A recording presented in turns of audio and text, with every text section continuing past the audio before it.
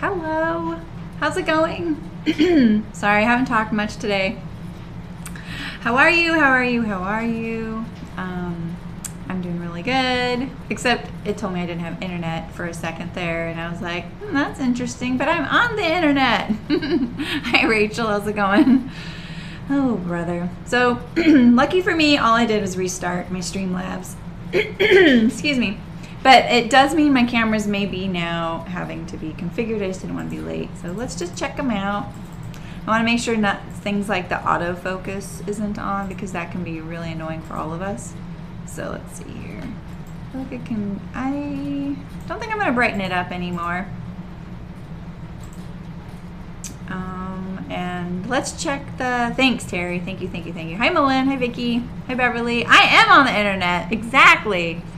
Isn't that funny? It's like, you don't have internet. It's my streaming encoder. They said that. So I recorded a video live yesterday, and I just put my, or not live, I recorded a video last night, and so I just turned, like I didn't turn my computer off because I wanted to make sure the video fully got into the cloud, because that one time that didn't happen. Hi Eliza, how's it going? Happy Saturday, everybody. And hello Twitch. It looks like Twitch is working today, which is great. I don't know what happened last time, but that was kind of weird. Let me check the iron for a second. I can still hear you. Okay, it looks good. Okay, cool. I mean, you know, I already have to deal with a sewing machine. I already have to deal with how to learn how to sew something. What's all this other stuff? Hi Terry, how's it going? 2 Terrys in the chat, and they're spelled the same. Welcome, welcome. How's it going? So are you guys sewing today? So I am making the Archer button up. I'm actually wearing my Archer. You guys know this Archer really well. I know. I wear it a lot actually. And it actually fits really great. I have it over a shirt today. And I'm going to be sewing the one we kind of fiddled with all week this week. So I wanted this to be a little bit more tailored, get rid of all the bagginess in the lower back region that I have. And I really monkeyed around with it, right? So I even made a couple muslins. So now we are to the stage where I'm going to actually sew the shirt I designed. So the shirt I'm gonna be making isn't going to stay as fitted as that one. Hi Daphne, how's it going? So, so once I did that kind of fitted version. Now I have my fitted Archer block that I can use in the future. And then I created a different pattern from that has the style lines that I'm looking for, which are right here. So it's got hand pockets on the front, because I'm kind of going for just like I say, like this casual overshirt to wear around the house. I'll wear it everywhere, let's be honest. You're gonna see me wearing it all the time, I think. Here's my princess seams that I added to the back. There's no back vent, or back pleat, and then I added the side vents here. It's going to be fully reversible, I think. Ooh, nice, Mullen. Nice. That's going to be so nice. I mean, there's still a lot of winter left. So, you know, it's great. You know what? For once, it looks like Twitch is behind YouTube. That's really weird. Usually, Twitch is almost instant. It's crazy. Okay. So everything looks okay here. I've got all my stuff here. Let's see. So I stacked everything up before we signed off, and I have my, let's see. I haven't even looked at this since we talked. I'm looking for my pocket. Okay, there's my pocket right there. So I'm gonna do all my pockets. So I'm gonna sew the lining, and then I'm gonna sew the outer, or vice versa, and then I'm gonna put them all together, and then it's going to hopefully be reversible.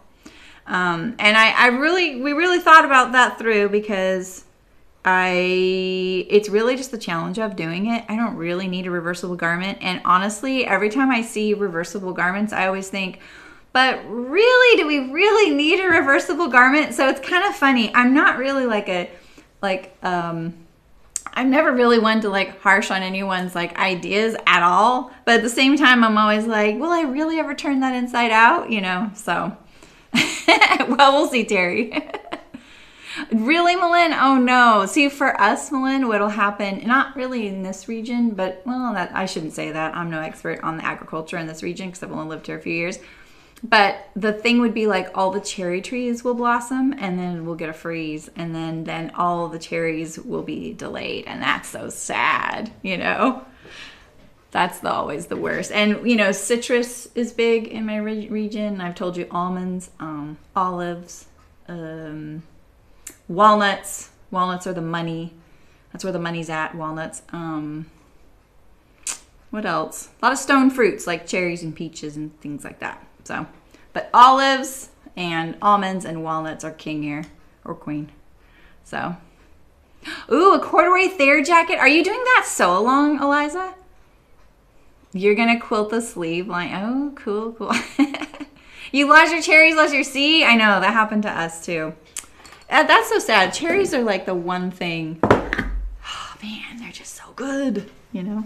Okay, so this is the lining. I mean, technically it could be the outer. It's a floral. It's kind of a navy royal blue floral. I'm in Chico, California. So most likely, most folks have produce from our region all over the world. In fact, when I was in Iceland, I actually saw produce from California there. That's why it's so expensive.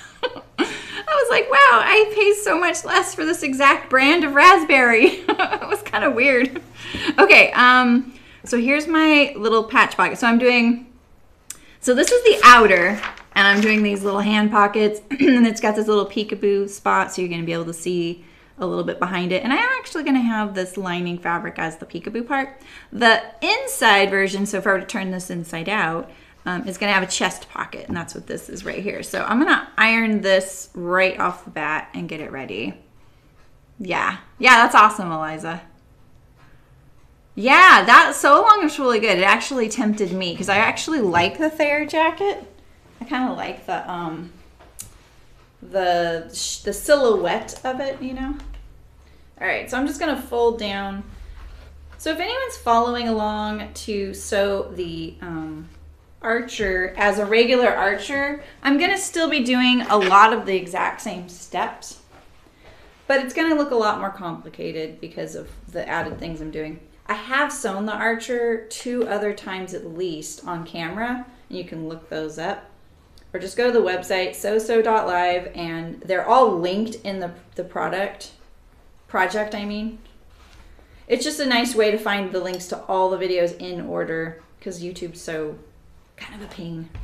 All right, so let's see here. I'm gonna just iron these down. This has a pretty wide hem. This pocket, I widened it by a 1/2 inch. From the original pattern. That's the only thing I did to this pocket. I find the proportions of this pocket to be a little narrow. So did I just clip those? Oh my gosh. I didn't need clipping on there. I need it on this one. This one doesn't have the markings. Isn't that funny? I just double marked one. Ay caramba. All right, so we have this one, we have this one. Okay, so I'm just gonna iron this down. I'm not looking at chat right now, so sorry guys, just a second. This is such a quick little thing to iron. Let's see if I've got them symmetrical now, because I'm kind of notorious for not getting them symmetrical. Well, that's not too bad. This I can compensate for, but the hem, I really like to make sure is the same. Side to side. All right.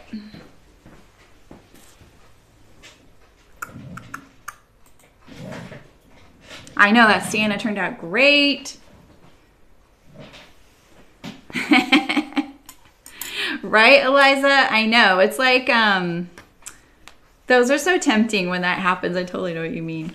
All right, so this is my fronts. And let's see. I do have a chest dart. Did I not mark my chest pockets, you guys? What the heck? Don't you remember me doing that? Dang it. All right, so let's see. I've got my dart here. We're gonna do that first. I forgot, I added a dart to the side seam because once I really worked on, okay, you guys, I'm really failing with my markings this time. You guys saw me cut this out. You saw me mark the heck out of it. Yeah, but yours came out great, Malin. This was the problem sometimes when you go too fast in the cutting, right? Because remember, I had the benefit of having manila pattern pieces, like the cardstock, so I could just trace around it. Oh, Beverly. I think you're right. No, that's what I did right there. Thank you. See, I knew I had done something. All right, so let's sew the dart first here. Because the pocket goes right on top of the dart. So when I fitted my sleeve in my armhole, it kind of created something akin to a full bust adjustment. So I ended up adding a dart to the armhole. I don't back tack my darts, just in case you're new here. I always hand tie them. And this is kind of funny because I feel like as a sewist, I do kind of play fast and hard with the rules. I'm not really, there's just things that work for me and things that don't. And I feel like this is kind of out of character that I actually stop and hand tie my darts like a good sewist, you know? So, but I do find that to be great so it doesn't create that bulk right at the end. That could be kind of unseemly, you know? You gotta do what works for you. All right. I'm so excited we're finally sewing together, you know? This is the easy part. I know I made it really hard, but it's nice to do this part. Yeah, Malin, right? Yeah. Hi, Megan. How's it going? I know, exactly, Malin. I feel like that's why I say I don't really have a sewing resolution this year. I don't ever have a sewing resolution. I don't ever have a resolution. But I do... I'm going to go to the iron. I do think, like, looking back at how much we sewed last year... Because we made a lot. We made over 50 things on camera, you know? And I think that was great. But it's not for me about quantity. I think I'd really like to... what the heck? Did I make my dart fold up? Okay, that's what it is. I did make my dart fold up. That's funny. I usually make it fold down. But I think when I was talking to you, I was talking about how, oh, and sometimes the dart will fold up for curvier patterns, and then I think I did that. That's really funny. I'm such a weirdo today. All right, so I'm gonna look at my...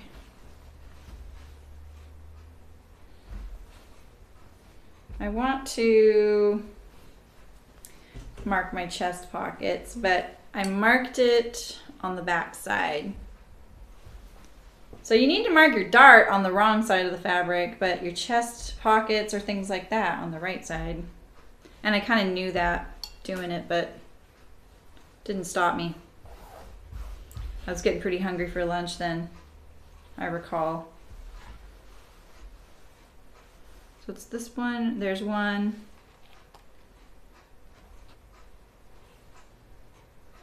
And here's the other.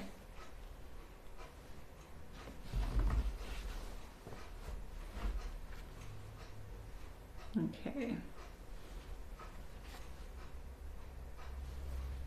All right.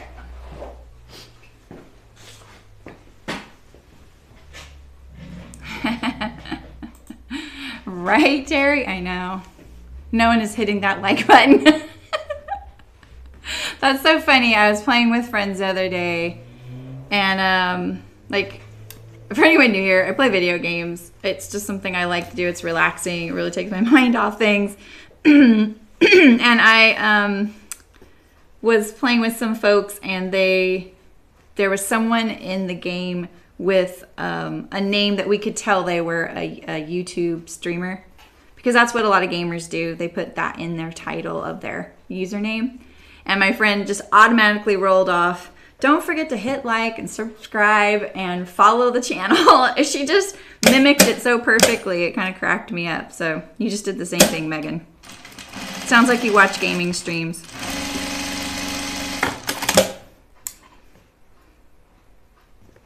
All right. I think likes are only helpful to other users.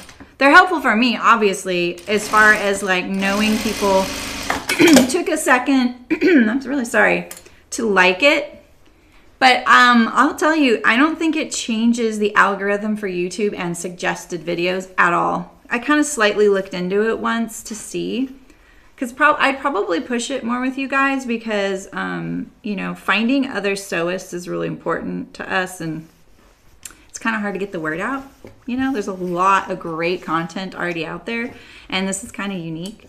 But I did kind of look at that, and it did seem like that doesn't really help push me up into suggestions or put me in front of more people. I value people liking videos like when I'm looking at them, because then you can tell like, oh, a lot of people like this video. Maybe this is a good one to watch. You know, that helps. But then there is also the added benefit for me. If I see people do that, then I'm like, oh, okay, well, this is the kind of content people are wanting, and it helps me kind of decide what I'm going to do. Like if I look at my top viewed videos, which I never do, and I did at the end of the year, I was actually really surprised what they were. You know, it was like, I'm pretty sure it was ginger jeans for sure, because I've made those a bunch. Jeans in general, you know. The Audrey jean jacket, oddly, because I don't meet anyone who makes it, but I have a lot of people watch that video. And the closet case patterns pajama top, or I can't remember. I think it's the top. Maybe it's the bottoms. So, you know, it's kind of interesting. And some of those videos aren't, like one of them I don't even think is from last year. So, it stains your fabric, Terry. Oh, don't worry about being behind, Eliza. You're not behind ever. I do use a Choco liner, Terry. I have to admit, I did notice the yellow chalk on something that I've had for a really long time, and I think you're right. I think it does have a tendency to do that sometimes. So, did I seem fuzzy today? It looks clear for me. Is it fuzzy for you guys? Let's see. I might, because I had to restart the stream. No, I don't. Sorry. I don't want to sharpen it too much. You'll see what I really look like. I'm just teasing. Oh, really, Terry? That's so interesting. I wonder why. Oh. Eliza. Not fuzzy. Okay, it looks good. Okay. Okay, cool. That's awesome, Malin. Yeah, I'm trying to get better about liking videos myself. And disliking them. Because there's a lot of really misleading titled videos out there, and I get really upset someone wasted my time like that. So to get back to your question about what to use for marking, we were just talking about this because I actually am going to look up what I found. I want to find out more about it before I kind of sell you on it, because it seems too good to be true. But I do use a Choco liner for the most part, and I don't have any other backups. My face is a little fuzzy, but not sewing. Okay, good. That's fine. I don't mind my face being fuzzy. That's funny because I was working so hard on it last night, getting it right for the video. I'm super red lately. And I'm not as red in real life as I am on the camera, but I'm definitely, it picks all of it up. Yeah, just chalklin. I used to really like the Taylor's chalk, but sometimes it's hard to get a hold of, but I really like it when it's nice and sharp, you know? And then the kind of stuff that's a little like crayon, but all those things, I do feel like they aren't temporary, you know? Nancy, who's a regular viewer here, Terry, would tell you she uses washable Crayola marker for everything, and it works great. I think that's a great suggestion because that's really easy to find. You can find that at a drugstore, you know, like a CVS or a Walgreens or a Rite Aid or those kinds of places. Okay. I could have probably stood to iron this part, right? I'm taking my sweet time doing it, aren't I? So my Archer, like I said, it's not going to be sewn in the traditional way. It's not going to have the placket the way the pattern is. It will have the collar and the collar stand and ooh, I was about to say the yoke, but I'm actually not sure it's going to have the yoke that way. So I'm really sorry if you're looking for a straight up Archer how-to. I have those. This one's not it. This one's more like a troubleshooting as I go, how to sew this, the reversible. This triangle is definitely bigger than the triangles over there. The iron is a good way to mark things too if it's like appropriate. Just creasing it. The one of the old school ways to do it before there were all these fancy gadgets and gizmos was if you have glass-headed pins, like these are glass-headed pins, and you pin them through fabric like this and then you iron it, it'll leave little holes. That was a tried and true way to mark things for forever. You guys remember that? Any of you? So, all right. So I was, Spoonflower sent me this email yesterday, and they have their petal. I'm gonna get rid of this ink right here. This ink is gonna cause me problems later. It could cause me problems later, so let's get rid of some of it. That was sloppy, very sloppy of me to leave Sharpie there. And it's a really easy way to make my nice hand-sewn garment end up being a little junky, because if that line shows through to the other side or something happens in the laundry, I'd be pretty unhappy. So, bad on me. But they sent me an email of basically saying, hey, have you noticed that Petal Signature Cotton is on sale right now for 15% off, and they are marketing it towards garment sewists. And I hadn't noticed it was on sale, but I also hadn't used it, and it's not on my radar or on my mind. And so I ended up buying a yard, and maybe I'll make like a Wixton tank or something. Wixton tank? What's that called? What's that called? Yeah. Ah, you're welcome, Lisa. That's awesome. Oh, thanks, Terry. I doubt they're very symmetrical, but yeah. Pressing under would have been a little better. Taylor's tax. Oh, yeah. I've heard of Taylor's tax, exactly. Anyway, I ordered the yard, and then I was kind of poking around. They had like something at the top of a bar at the top of the website, and it had a, see here, look at all this ink.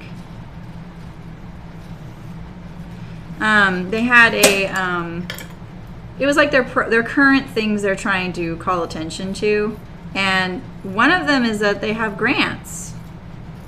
Like they're like basically store credit in fabric, and so I applied for one.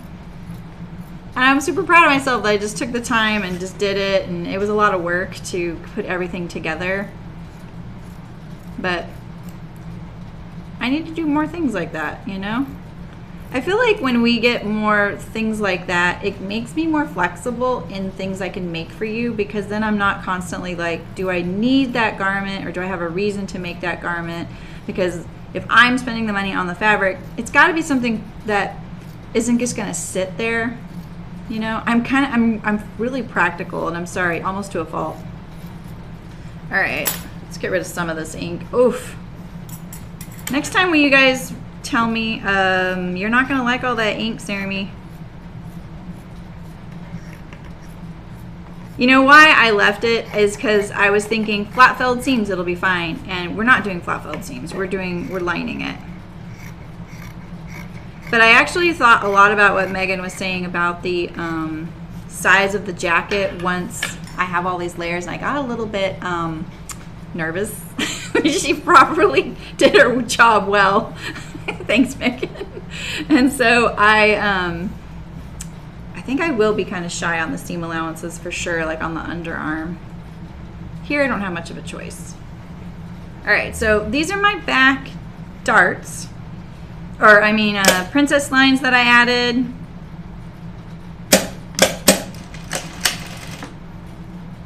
What seam allowance did I do down here? I trimmed it off, right? Yeah. I'll just trim off this ink in a second. So I got rid of a lot of fabric in the small of the back on this, and I ended up going with a princess line rather than a dart. It was a lot of fabric. It's just one of the things that all things like that fit me that way. So just my personal struggle, you know? And I think there's a lot of patterns out there that don't pay attention to the fit of the back also, and so it kind of ends up being a little more common than it should. You'll always see me commenting on someone's, will you show the back? Because I really want to see the back view, even on the pattern companies, and they're like, oh yeah, we'll put it in our stories. I'm like, thanks, that's what I want. I want a back view, you know? Do you do all the adjusting on a dress form? I don't, Sydney. I did it on me. I don't have a dress form that's me. Willow. What did I say, Vicky? The Willow tank. What did I say? I knew what I said was wrong, but I don't remember now what I said. All right. Shall I top stitch my seam allowance? Why not, right? So I said Wixton. Wixton's a dress, right? Wilson. That's probably a typo, huh? I'm gonna just press my seam allowances towards the side. This is fully lined, so I don't need to finish the seam allowances. This will just be a way to make them laid nice and flat. Oops.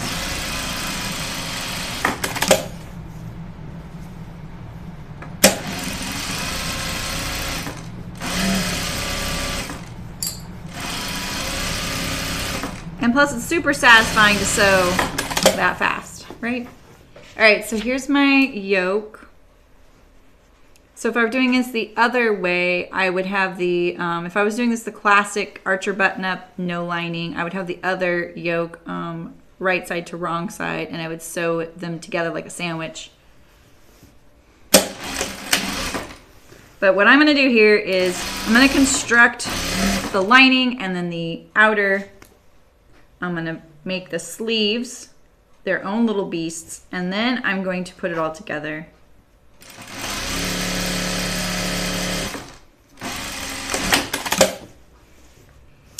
So let's see. Now, here's my, like, this is what I'm gonna get into. You can see I actually have kind of a slight dart here, and that's why you see a little bit of curving. That's gonna be kind of the roundness of my back, I'm hoping, you know? So, oh yeah, that great module so long. That's really picking up. Tomcat Stitchery, yeah. Yeah. I wish I could get rid of this bottom. Maybe I could do this. Wait, can I do this? Oh, I can do that. That way I can see the Twitch chat a little better. Yay. You make one layer, 2 bottoms and 3 tops that all go together. So I was thinking about that, and I was thinking, what if I looked at what was, you know, like what if I look at what I have in my wardrobe and do that? And I think a lot of you said you're doing the same thing. So I was like, All right, so now this is where I'm thinking, like, do I top stitch right now, you know, through this yoke? Or do I wait until my top and bottom are together and do it? I think I'm gonna do them separately because I want this to be reversible and I want the stitching to look good on both sides. So I'm gonna push the seam allowance towards the yoke and stitch it down.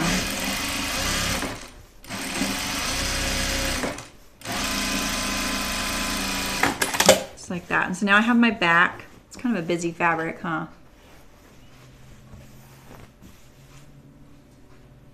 Oh, okay, Melon. Nice. Yeah. All right, so now I have my fronts and my back. So we're gonna put the fronts to get to the shoulders. And so then when I put the sleeves on, my plan is to use flat felled seams, because my opinion is that they are fairly reversible. I like the way they look from both sides, as opposed to like a French seam, you know, not, but I wouldn't use a French seam anyway in this context for a reversible thing. More so I'm thinking about how to make my sleeves fully reversible since they have a placket. It is, Beverly.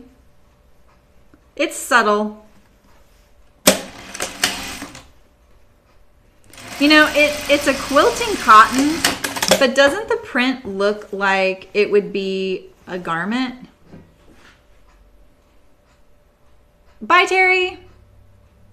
Oh, cool. We'll probably make those again. We're making the saffron jeans by Deer Doe soon. That'll be another jeans sew along. Thanks for coming. Yeah, Terry, that's how I feel too. Hello, Ray. Oh, it was Melinda saying goodbye to someone else. How's it going, Ray? So I'm gonna press my shoulder seams on the front toward the yoke. So same thing. I'm just trying to get this as flat as possible.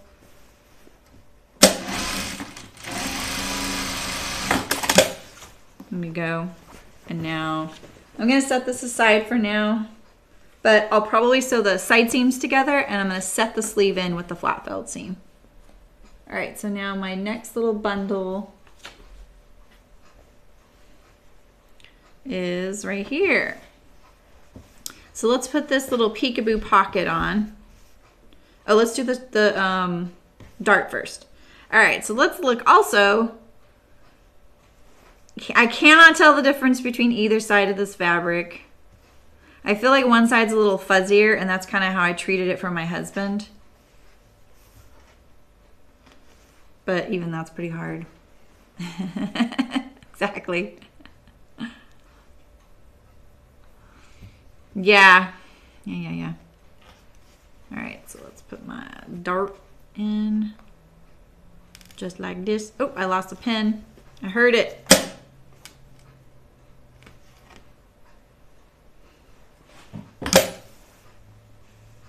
Okay.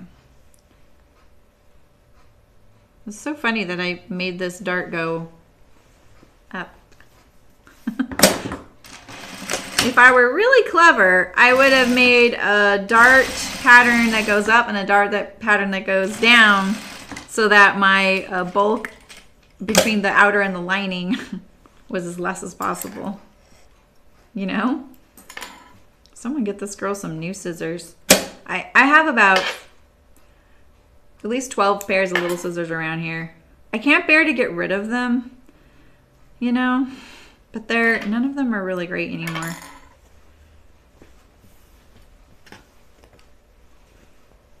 Okay. Don't lose that. How are you doing today, Ray?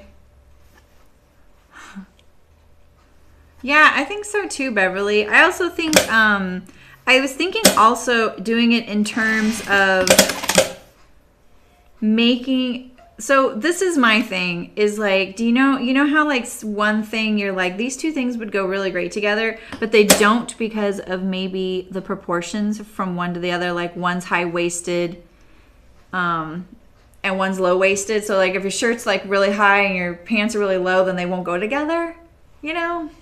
So I would really like a little cheat sheet sitting in my closet of my garments and where they sit on me. But that just seemed like so much work, you know? So what if I just went through and cataloged, you know, the top 60% of what I wear.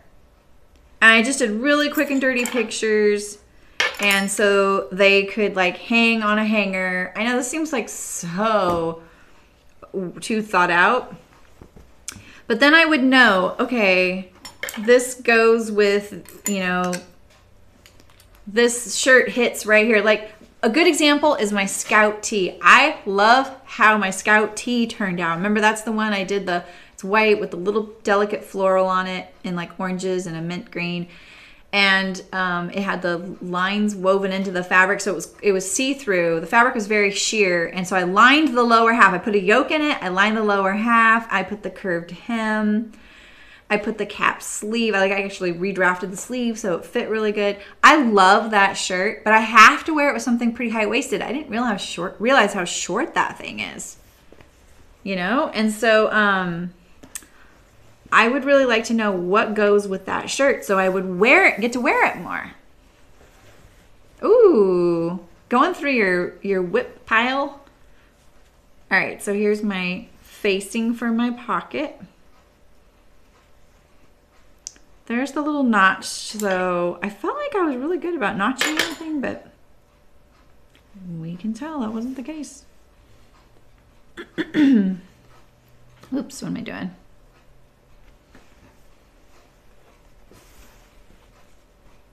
All right, so I put 1/4 inch seams on this.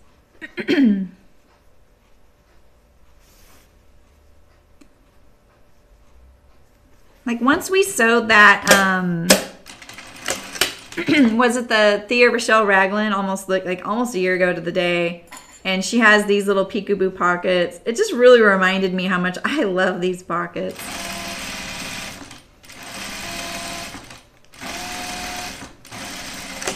They can be a bit juvenile, so you have to kind of be careful, you know. All right, I'm gonna clip this curve because it's an interior curve.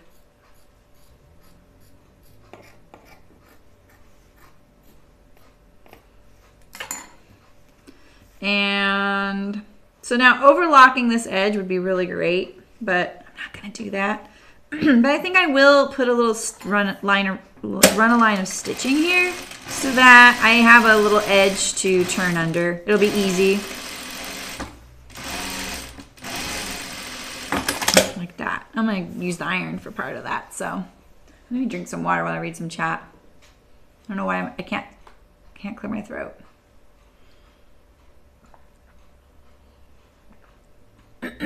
Oh, I think I have the sashes.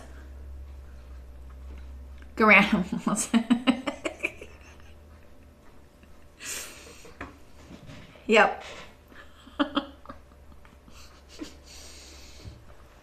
I'm really glad I didn't see that while I had water in my mouth. I think I actually would have spit that out because that is exactly. I always wanted those, Beverly, but they were just too expensive for my mom. I was so jealous of those kids. You know? But, you know, like as an adult and as a kid who really,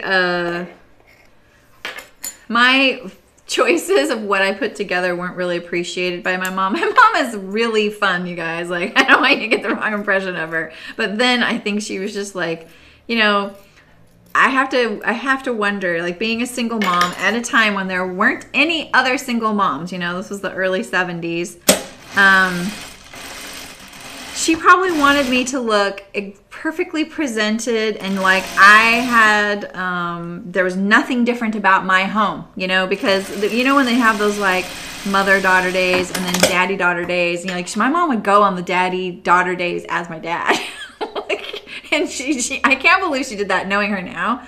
But I'm sure in some ways she wanted me to go to school looking like I had, you know, like as if matching your clothes made it look like you had better parenting at home, you know? And so she would kind of give me flack for the things I would put together, which is funny because I really wanted those Grainimals. I just love the idea of it, you know?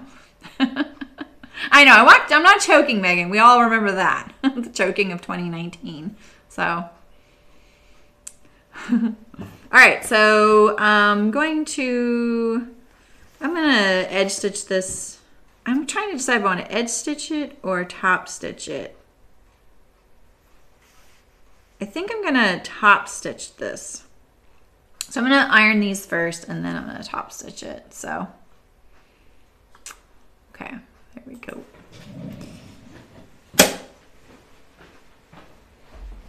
I did a facing here too, so it would be less bulky. Like I could have lined the whole pocket, but I feel like this will cut down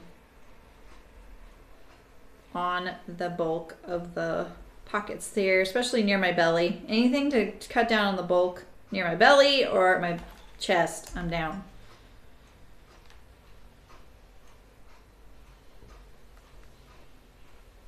All right, get hot iron.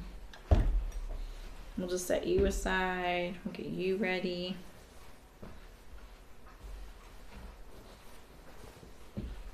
All this ink is a little, yeah, I don't want to talk about it. We're going to hope for the best. I've never had problems with it, but you know, it's that one time.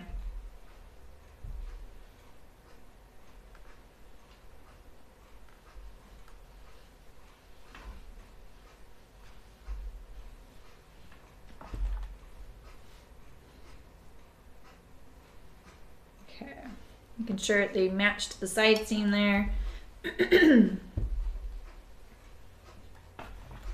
All right, so now I'm gonna turn under this edge. No one will actually see that line of stitching either, so if I end up not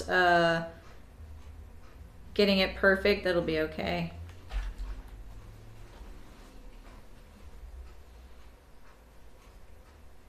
So I was trying to record a video last night of the next pattern for chicken boots, which is the zip double, and I've been trying to record this thing all week.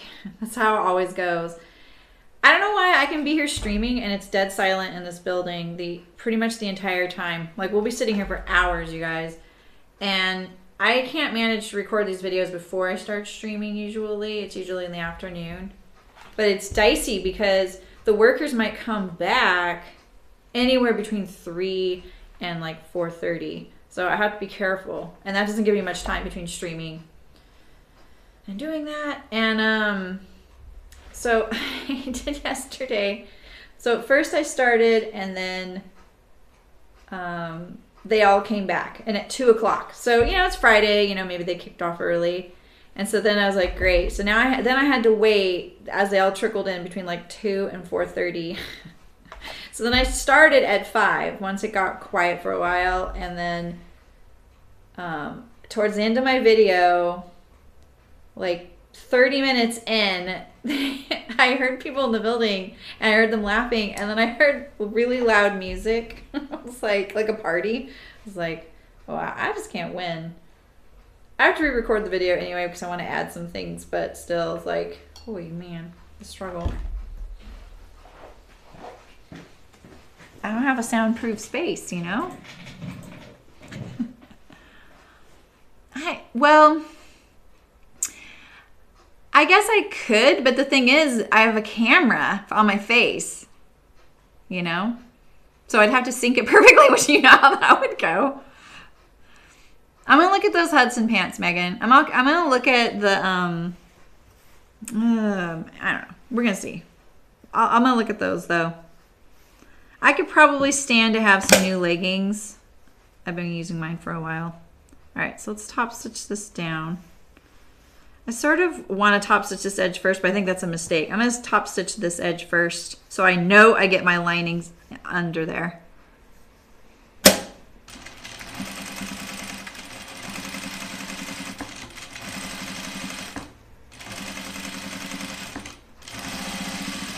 I kind of like the idea for this jacket is starting to remind me in my head of like a uniform jacket, like almost like a mechanic would wear in a way. I don't know. I don't know how to put it. One time I had a video and they all came in and the video was so good and they all came in and they were clocking out and laughing, and I tried to get rid of the background noise because I really liked the rest of the video a lot. I liked the length of it. I liked how it all came together. Shoot. And all my monkeying around with the audio, like I looked up YouTube tutorials on how to do it. It just didn't sound right, you know? So I ended up re-recording it. It was literally 1 hour to do that rather than 4 hours of monkeying around with the audio, you know? Because that's my skill level with that. I can edit the video a little bit, like I can do, I mean, you know, like splice things in. That's not actually hard. That's really easy. I don't want to spend hours doing that. Otherwise, my videos would be really edited down, right? But I don't want to spend my time doing that. It's just not my priority. So. But the voice, the sound stuff, like all those, if you saw all the settings, dang, I wanted to pass out. I have lots of other things I have to do, so it's like, oh, if that was the only thing I did, I would probably be down for that. Why are you, finished fitting the legs? They're joggers, not yoga pants. Right. Right, Megan? But you guys have kind of discouraged that a little bit. All right, so here's my other pocket. Now, I don't really actually have to finish this edge because it will be inside. So let's see here. I'm hoping I'm not forgetting anything, but if I just lay this here, just like this. Wait! Why doesn't that fit? Does it go like this?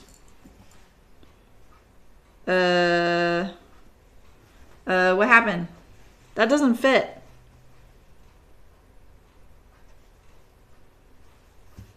Oh, my facing is just taller than my pocket.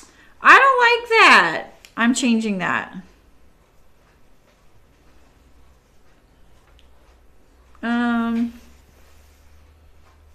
I think I'm gonna add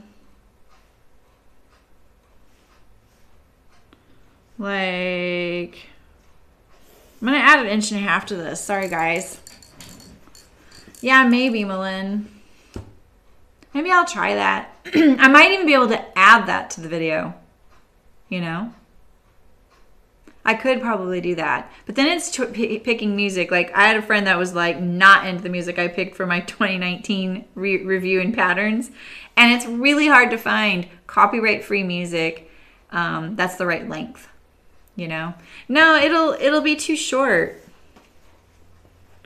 See, this is what'll happen. If I put this here, right, I'll be stitching the pocket down right through this, stitching right here. It'll be stitched right here. Sorry. Sorry. It won't take me long to cut it out though.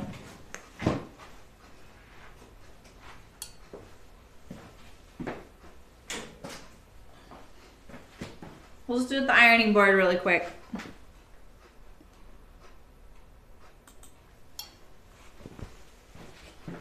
Because we have, oh, there's the other blade.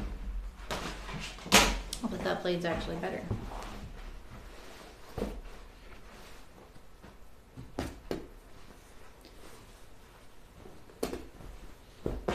Let's see. That's what this little chunk is right here for, right?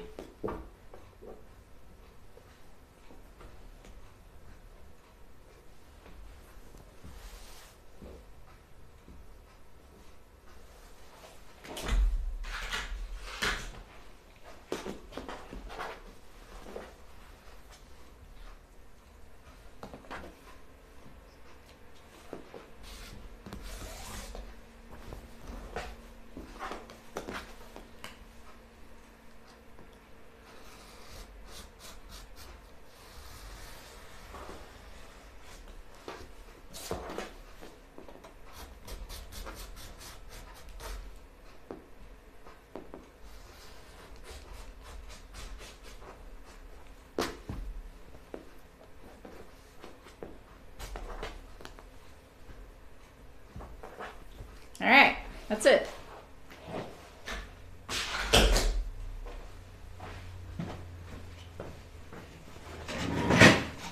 Not bad, right?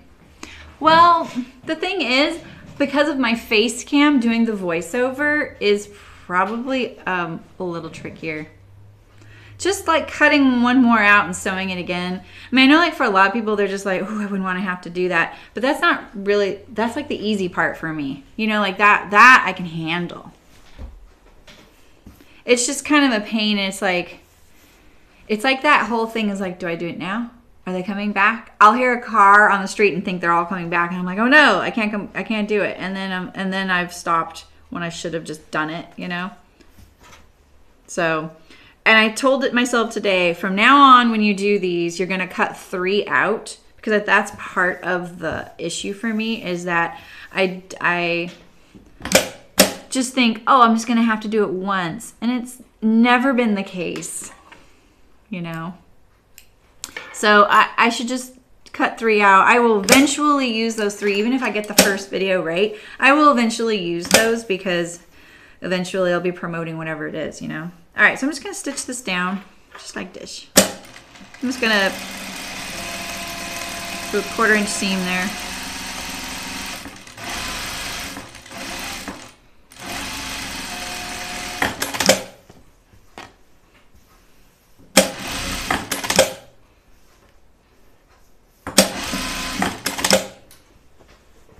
There's my pocket.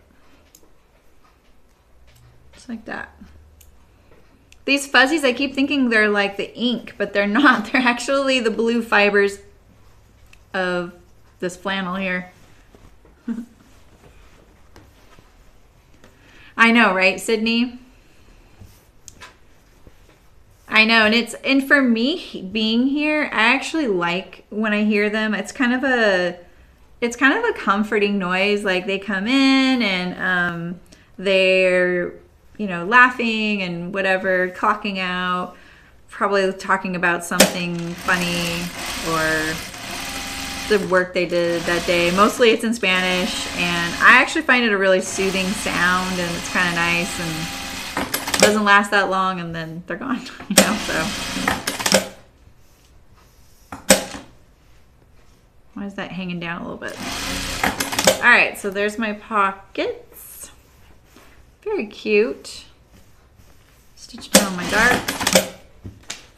Stitch down my dart. And then I will have the front are ready to go. I should have pressed the I should have pressed the darts while I was over there, eh? Okay, so let's see here. I'm gonna push that towards the inside. I gave this piece a couple of extra notches because of the it was so symmetrical top and bottom, you know. So far this is going really good, and I'm looking forward to getting to the fun parts of trying to figure out how to get it together. That's probably not going to happen until I get to the sleeve.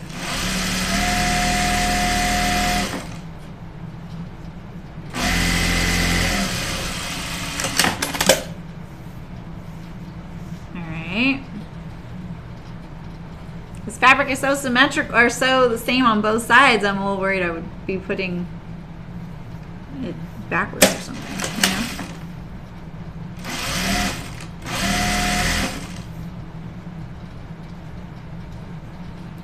It helps when you've sewn a muslin too, or you've sewn something a few times. Makes it a lot faster, doesn't it? That's when you get to listen to an audio book and sew. All right, I'm gonna stitch these down like I did on the lining.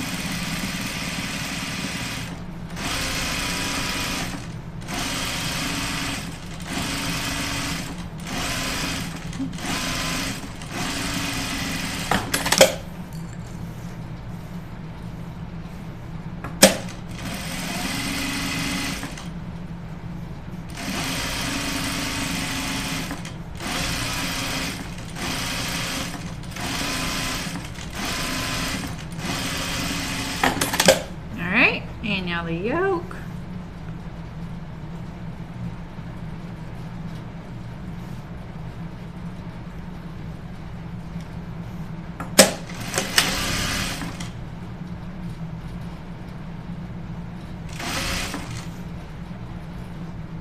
My notches are in the wrong place because of Oh, that's what it was. I accidentally took off too much seam allowance on the center back to make them 1/2 inch seams, not 3/4. And so I left the 3/4 on the other one. So it changed the width of the top of my center back. Yeah, me too, Carrie. I went down that with the Moneta dress. I have so many of those.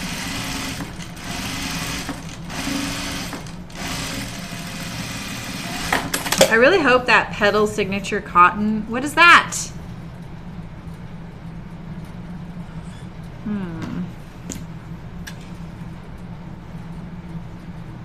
I saw it on this side, but I didn't see how bad it is on this side. I don't want to pull that out. I'm just going to trim the fiber down a little bit. There we go. It's like a little slubby in the weave. My hair will cover it. Oh no. All right. Right, so it's together. We got our shoulders.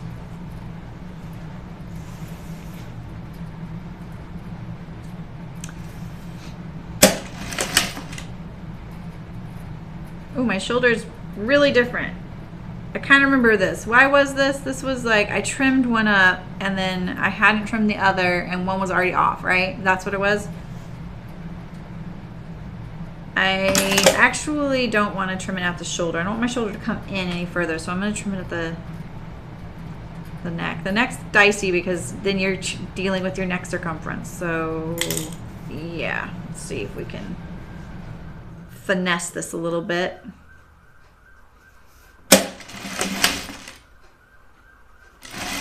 Can you guys hear that siren? Oh, now I bet you can. I'm curious.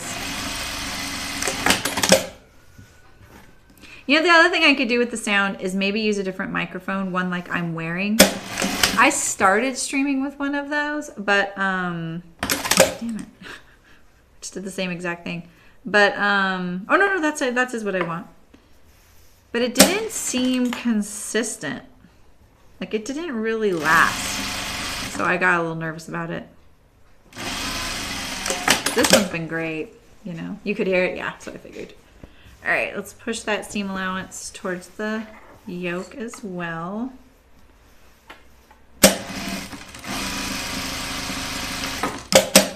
Like that.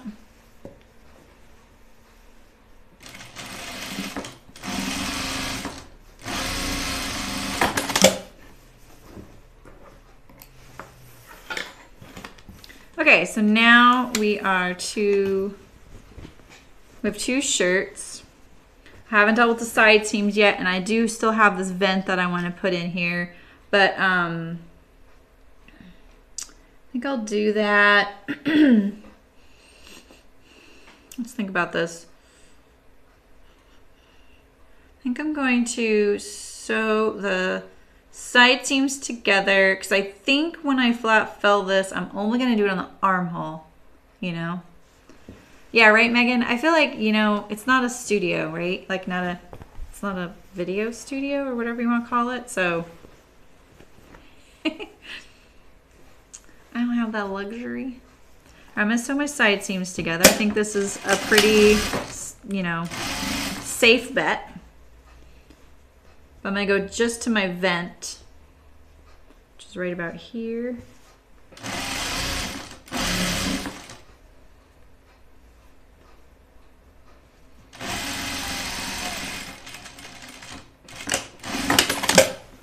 And I think when I get here, I'm going to be trimming down the seam allowance so that I can sew around the perimeter in a continuous stitch around the hem. I'll also leave one side seam open you know, I'm going to do it on the other one. Well, I may have to hand sew this lining shut in the side seam rather than stitch it down, because normally what I would do is just stitch it closed, but I'm thinking because it's reversible I can't do that. And I'm thinking hand sewing this fabric will be easier than that fabric, you know? Normally I would just do this in the underarm seam. That's true, Megan. Yeah, I've actually been thinking about moving my setup over there in the corner that I'm not using. It's a little closer in. It's got drop ceilings. It doesn't have a fantastic backdrop though, you know? But you're not here for the backdrop, right? Okay. So let's leave that.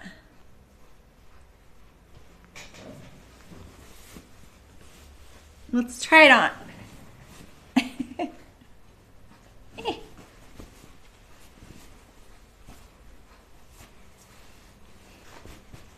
Okay, the shawl's not helping. There we go.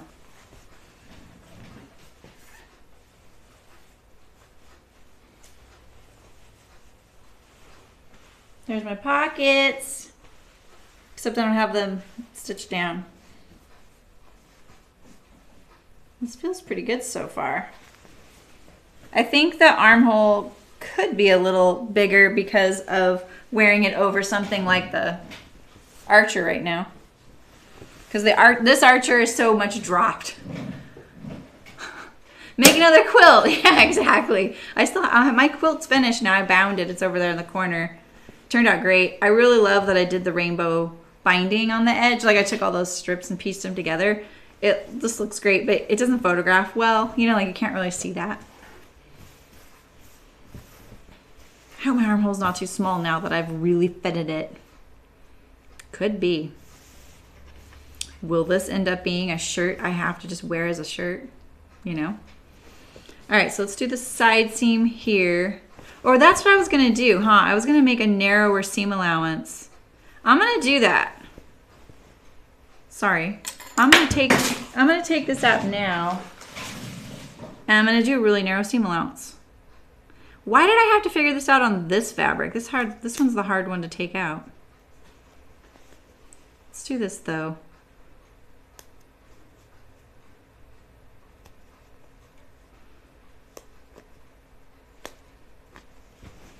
Okay. Do a little bit at each end.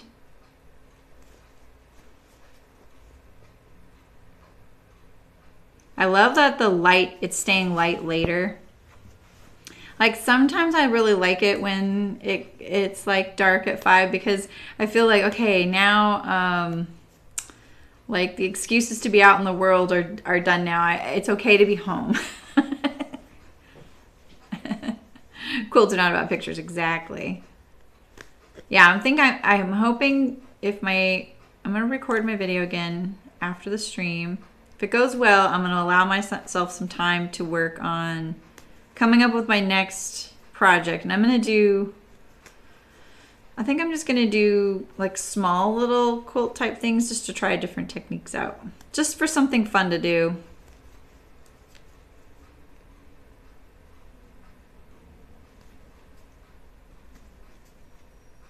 But I do but before I was kind of using like it being dark. I'm like, oh, I need to go home now. Because I'm one of those people that'll just keep working, and then my husband's like, what's your ETA? You know, and then I'm like, oh my gosh, it's 6:15. I'm so sorry, you know. He's like waiting to start dinner. And now I'm like getting confused again because I'm like, ooh, it's still light. I love walking out to my car, you know. Oh, I did, Daphne, thanks. It's one of those ones, I don't actually remember the pattern name. It's one of those like things where I'm at a show. You know, here's the funny thing. When you go to shows, especially like a knitting show, you really want to bring a project, right? But as a vendor, it's actually really hard to have time to knit. Mainly because all the time after the show closes is spent getting back to your room and finding food and getting to bed at a decent hour, and then going through all of the email and everything you missed during the day as a working person. And for all the people who don't know you're at a show, right? They want you to carry on, right? And I get to a show usually. I stopped bringing a project. I would occasionally bring a project, and Brooke would give me kind of a hard time. She'd be like, you know, you didn't even bring anything to knit. I'm like, I didn't. You know, like I had too many things to tag before the show, and I told myself you need to do that. I would most of the time, but I would bring my tools, and I would almost always cast something on. And so this is a show shawl. That's what I call these, because Brooke can knit, and she can knit really complicated stuff while she's working in her booth and talking to people. She's incredible. And I sit there, and I'm usually facing her across the aisle, or I'm next to her, and I just watch her doing that all day, and it makes me want to knit. And so this is one of her skeins of yarn that naturally progresses in color, so it's gradient. See, it doesn't, I don't change the colors there. And so I just found like a project really quick on Ravelry. Like, you know, if you're on Ravelry and you tend to look at projects, which I always did, or patterns, you amass a lot of like wish list, right? Patterns that you really want to knit. And I'm also of the philosophy of like, you know what? I really like this yarn, and I want one skein, and once it's done, it's gonna be fine, you know? So it is a really simple, I could have bound off the edge a little looser, but it's a really simple pattern, you know, that I could do mindlessly at the show. And I pretty much get one of these done between Madrona and Stitches West, you know? So really simple. And I love her gradient skeins. This is just one of her skeins, I'm pretty sure. It's like, they're so great, the colors, you know? So fun. Yeah, it's like satisfying and quick, exactly. And then I don't come home from the show with a whole big project I've started, because I've done that too. I'm mostly a sweater knitter, and that's why. So, okay, so I'm going to do 1/4 inch seams as per Megan's logical paranoia. Very well founded. Paranoia in a good way. The kind we need.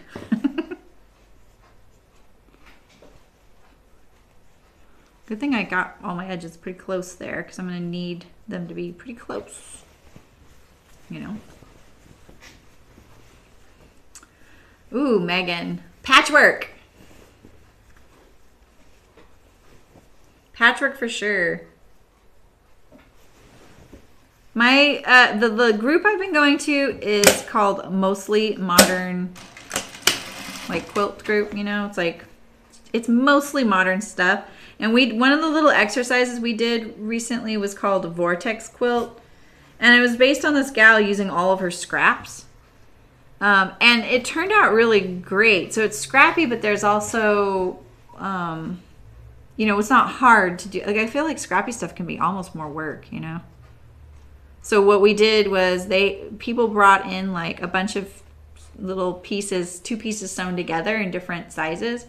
And then we all went around, they were all over the table, and we went around picking them up, and we put them in a little block, and we each made a block. And so, you know, then we brought our blocks on Monday, and then we arranged the blocks, and now we're going to sew all the blocks together. And it looks really cool together. And I think what's great is that when you do it from scraps, there are some unifying fabrics, you know, because you're using from the same scraps, but at the same time, it's still scrappy, and they're all different sizes and stuff. And you can like sew them together and then cut it and then put a piece together. This is all stuff you know, but you know, I'm getting used to.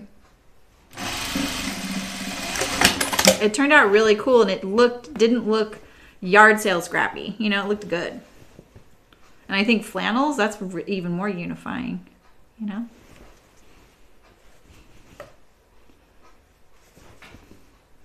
I think I'm going to keep mine in a way simple as far as the planning, the next thing I do, and just that book I got that I did the coffee machine cover from. I'm going to do, I think, like a miniature version, or just like one block of every block in that book, and then maybe I'll sew them together, but I'm going to do it in the same fabrics.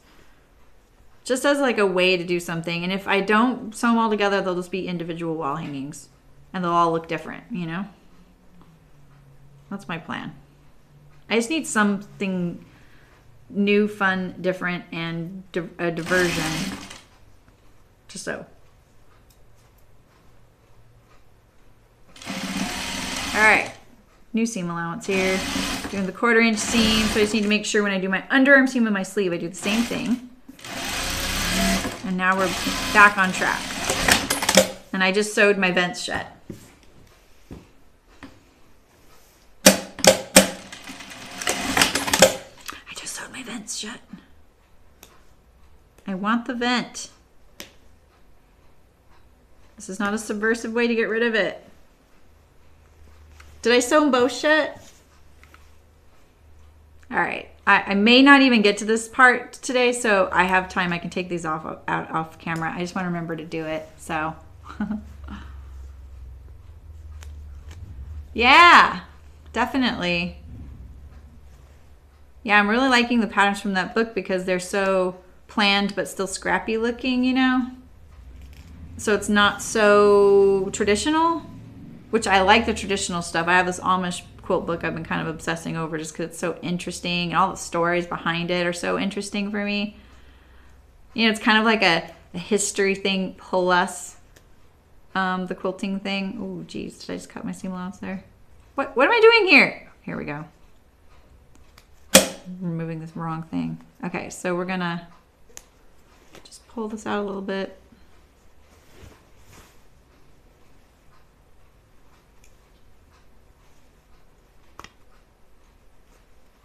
Like this to the notch.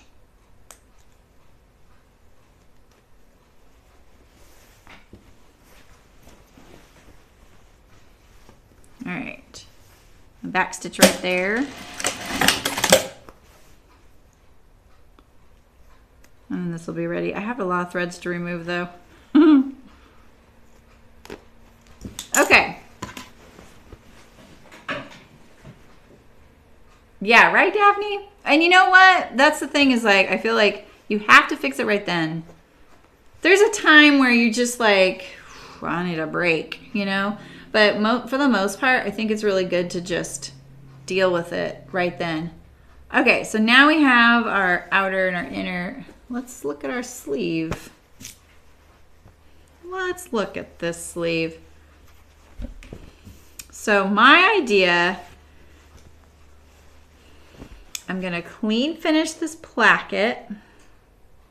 I think I can do that. Oh, really, Megan?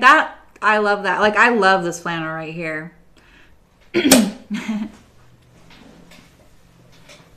Oh, that's awesome, Eliza. Yeah, I'm starting to get into it, you know. Okay, is my camera a little crooked here? All right, so let's see. I can leave that edge raw. I can leave my cuff raw. I just need to clean finish here and my underarm. So if I do this first, will that leave me enough room to do my underarm?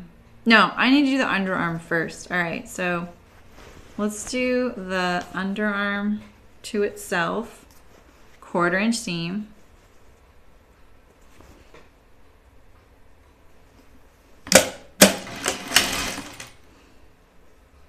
I feel like this is going together really easy and quick. I don't know if it feels that way to you guys, but it does to me.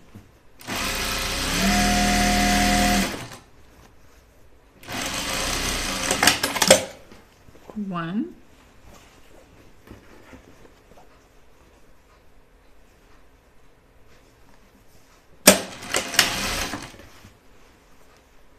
Do you see I forgot to put my little teaser Instagram picture for today? I did it like 10 minutes before. I need to post more pictures on Instagram. It's like all these just like graphics. They're so ugly.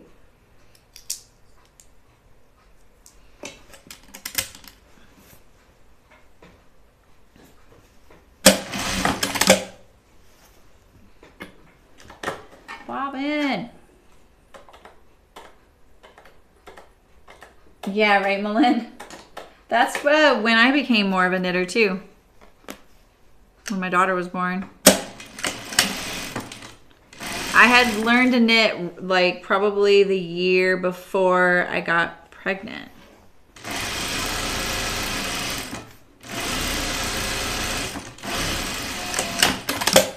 And then also like the knitting changes focus too, you know. All right, so I want to make sure I get a left and a right. So I fold these opposite of each other right off the bat. We don't need 2 right sleeves to deal with. We have 4 sleeves in this garment. 4. Let's make it easy.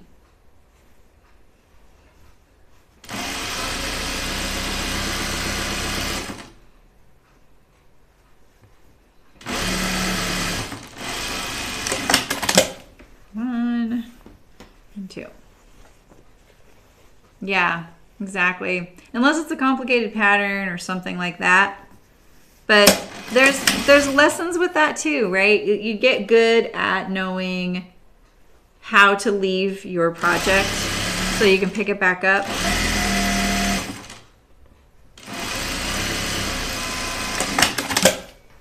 Okay, so now we have, so this one is a front. I always look for that single notch for the front, but I always make sure the other one actually has 2 notches, because you know how you'll go and do the double notch, but only 1 notch really gets showing, you know? Yeah, Malin, exactly. So this is the front, and then this one should be the front as well, right? And so that means I want the opposite here. I think like that, and like this. I'm just thinking logically. I'm hoping that's the case. So I'm going to turn this right side out.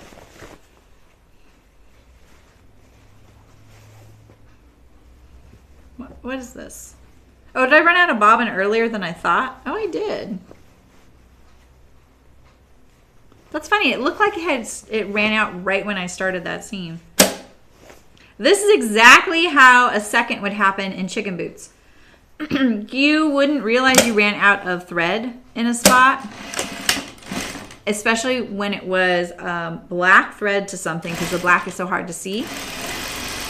And we wouldn't realize that say you're sewing a strap to a bag and you sew a little square around the end of that like webbing onto the bag, and say you get two sides down, you run out of thread, you go to the other strap, you go to sew, and it sews a few stitches because it picks up that last little tail, and then it you switch your bobbin there, but you don't go back and look at the other strap. So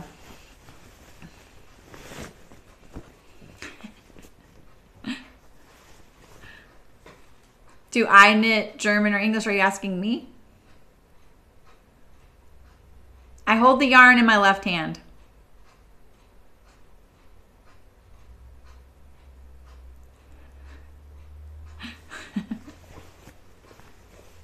Versus left-handed. Yeah, it's funny. Yeah, left-handed knitting is definitely different. Okay, so if I put this in here, right sides together, that is my front. Great. So I'm going to put this in here, and I'm going to sew around my placket. I've never done this before, so let's hope, right? Actually, I'm not even going to put it in there. I'm just going to do it. You know? But I kind of want to sew my underarm seam down.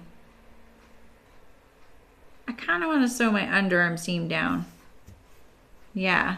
Yeah, let's actually press that and do that.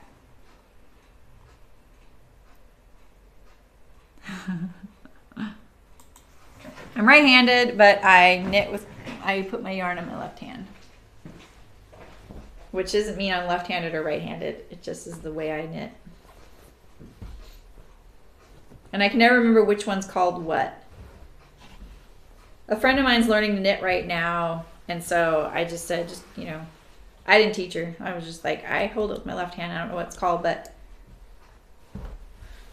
I started learning the other way, and then I wanted to knit some socks, and I got yarn that had elastic in it because I was a noob and I didn't really know, what I was doing and what I was buying, and I was away from my friend who taught me. So when I went to go and knit it, it was so hard to keep my gauge and tension correct. I started holding the yarn in my left hand, not knowing people do that. Because I was just trying to hold the tension of the yarn really well, and make sure that my gauge was still really terrible in those socks, but I was trying. And that's why I did that. And then I was like, this is kind of easier and faster, you know, like I knit the entire pair of socks, so I got really good at it. And so I just started doing that. When I got home and saw my friend that taught me, she was actually really upset with me. She's like, why'd you start knitting? And she called it whatever that is. And I was like, I don't know what you're talking about. Like, I had no idea what she was talking about. And then she said, you're holding the yarn differently. And I was like, oh, it's just because of this. And the reason for her being so upset was because she was in a knitting group, and the knitting group was all women that were very, very experienced. And some of them were very strict and a little bit judgy. And they didn't like that she didn't knit that way. She held the yarn with her right hand. She liked it. And they were like, yeah, but it's faster the other way. And she was like, I'm really fast this way. And she was being a little bit stubborn about it, just because of the way they approached her with it. You know, they weren't particularly, you know, nurturing. And then a few years, I don't know, maybe not a few years yet, I don't know, maybe it was only a year, I don't know how much later, she started doing it, and she told me, and she goes, you know, I just decided that if I'm fast the other way, I could be even faster this way. And so she switched. When I do color work, I hold one in each hand. All right, I'm just gonna press these.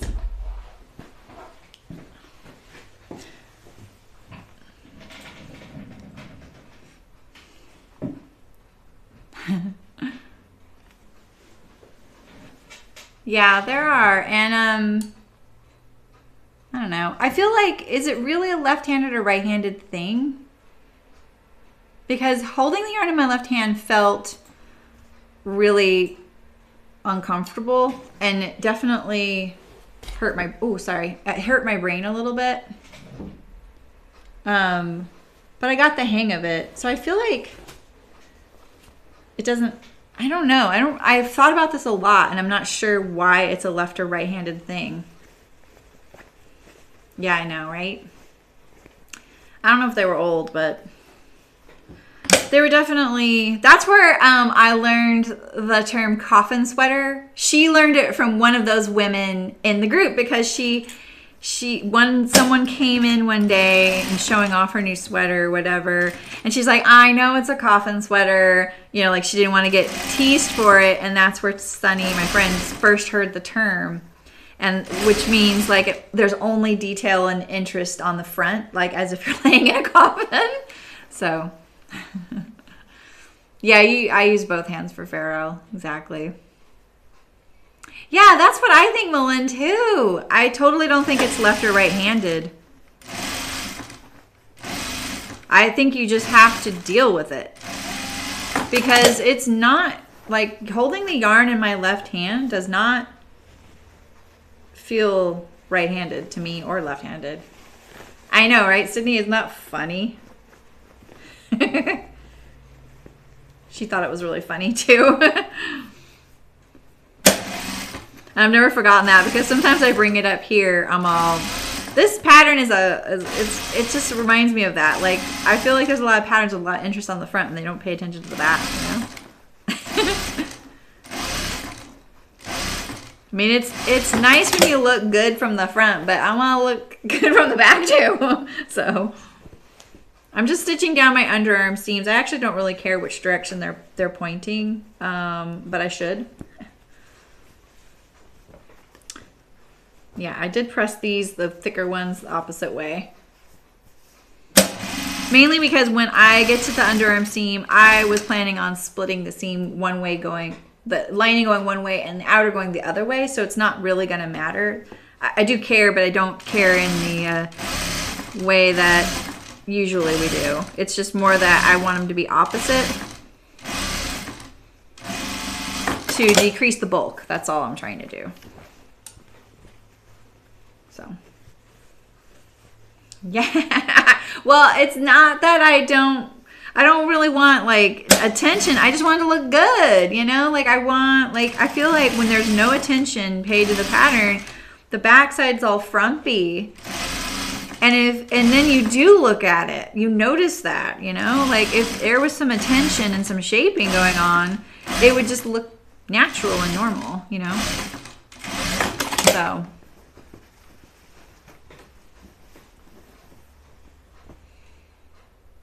ah, interesting, Sydney. That's funny. Did that work?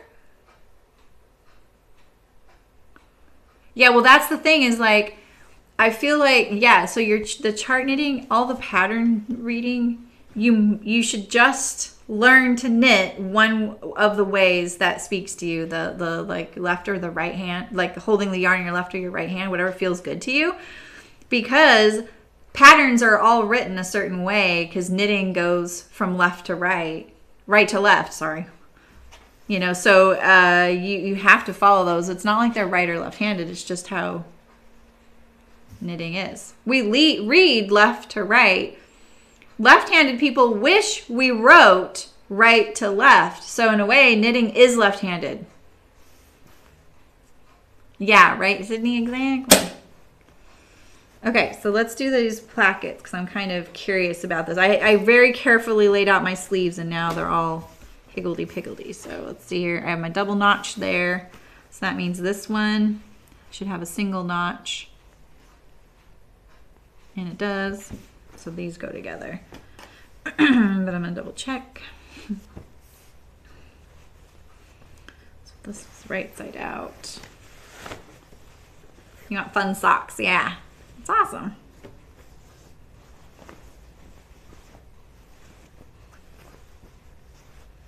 There's my underarm seam right there. So yep, this is it. I'm just gonna pull this up like this. Sew this. So I'm gonna start at the bottom at a 1/4 inch and I'm gonna go to nothing at the point, just kind of like you do with your bias. So I need these slits. I should have checked to see if my slits were the same because I was actually, I know they were a little different. If they're not, it's okay. I'll just sew it and then trim it to be the same. So let's see here. I'm gonna start at a 1/4 inch and then my flannel is deeper. So I'm kind of just like angling my needle to a point that's about, you know, like right here. Like I'm trying to look straight up from the pivot, so about right here. Just about right here. About right here. Okay. Make sure I don't get anything else in there. It feels a little lumpy in there. All right, I'm gonna pivot and then head straight down.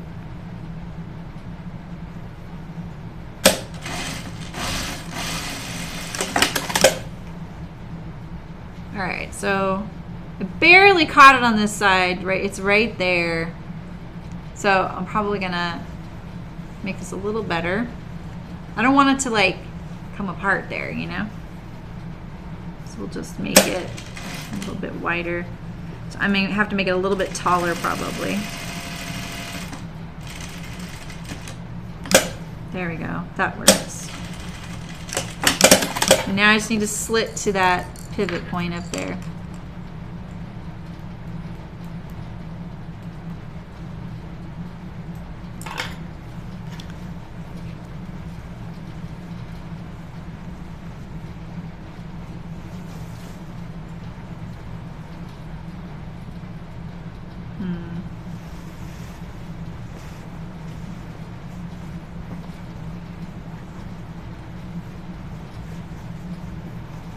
Yeah, I totally agree. Like, learning a scarf is...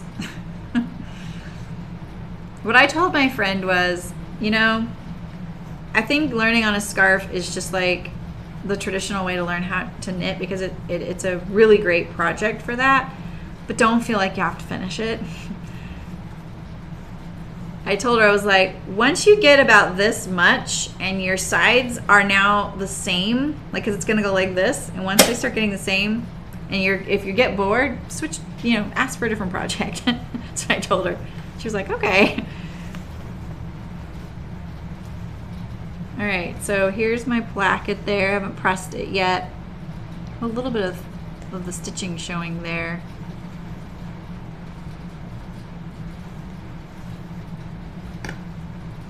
All of a sudden that fabric looked like more creamy on this side. I was like, is there really a right side?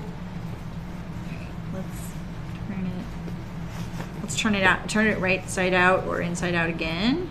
The most complicated way. All right, and so we have our top here. This top edge is going to be a flat felled seam. But I want to make sure that everything in there is nice and flat. Like I don't want to get any like pulling, you know. And then I'll treat this as one edge because the cuff's going to clean finish it. I think this is going to work. I think this is going to work. Exactly, Malin. Washcloths are great. Yeah. And I think socks are a really great beginning project.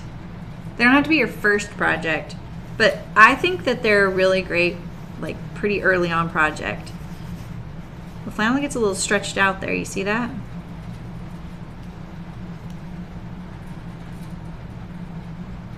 So the one drawback about this kind of placket, like clean finishing it, is that when I go to button it, it's gonna do that. You know, whereas when you have binding, you end up turning under the top one like this, and it goes like that. It's kind of similar. It's not much different, honestly. All right, I'm gonna sew this one, and then we're gonna press the heck out of them. I think a kitty size blanket's great. What I did when I started getting into sweaters was after a few, and I started getting better, and then I kind of revisited some of those old sweaters, and I stopped wanting to wear them, and I realized like, yeah, these just aren't that great. I turned those into kitty blankets. I just got the sleeves off, got rid of a zipper here, sewed the fronts shut, sewed the bottom shut, the neck shut, and I just made them like just like this part of the garment, and then I threw it through the washing machine and dryer and felted them, and they became kitty blankets. Do a loop? Well, I don't think I need to. I feel like that is the way the placket is usually. You know, it's just usually like this is the only difference. Right? So this is how mine's gonna look once it's pressed, right? It'll be like that. Same kind of thing, a little different.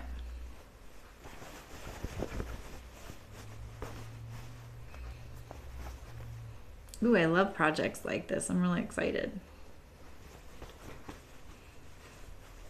So I am probably gonna re-record my Burnside Bibs video.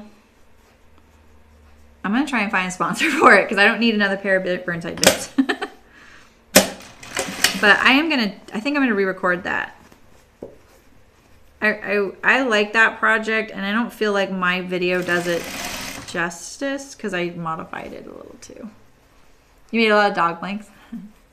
Yeah, right, Malin? Exactly. My arm will smooth it all out. All right. Let's get that right on top of itself.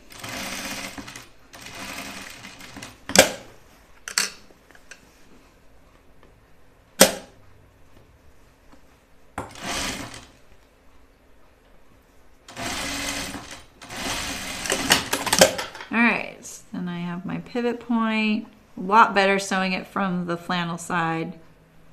And get right up in there. I don't think I cut the other one as close. Like that. And now we're going to iron them.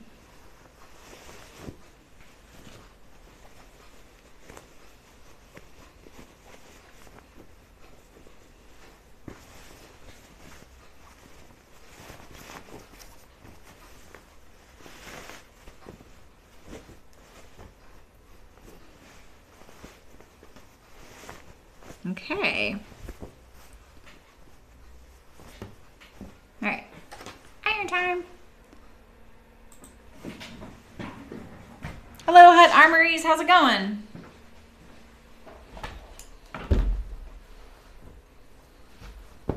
What you up to today? Oops, I'm gonna slide my screen and it might make my keyboard crash down just so I can see chat a little bit.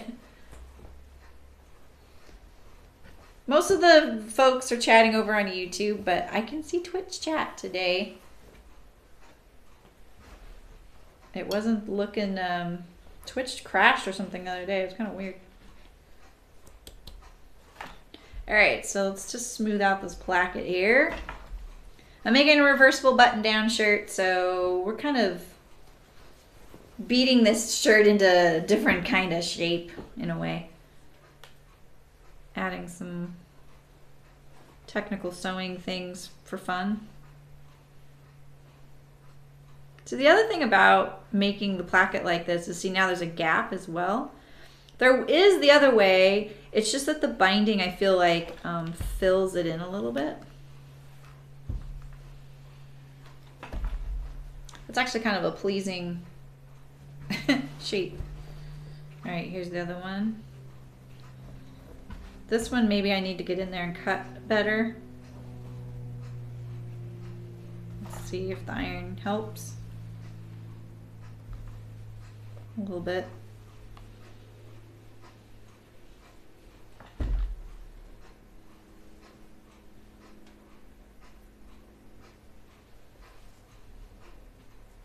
There we go.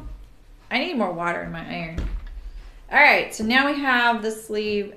It'll be reversible. We're gonna line up all these edges here. I'll do it right here now that I'm standing here. It looks like I'm trying to get it nice and flat in there so I don't get any torquing, because I really hate the torquing.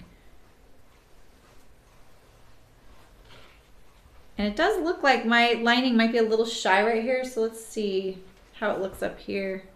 I mean, if I line it up, let's see what happens.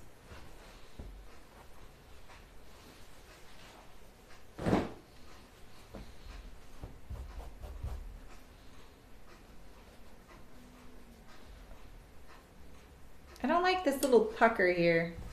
I think when it's washed, it will calm down. And like you say, when my arm's in there, it'll be fine. But, you know, it would be nice. All right, so this feels pretty flat in all respects. See, there is a little water in here. So I'll just respect the fact that it's a little shy right here. All right, let's look at this one. Line all these up.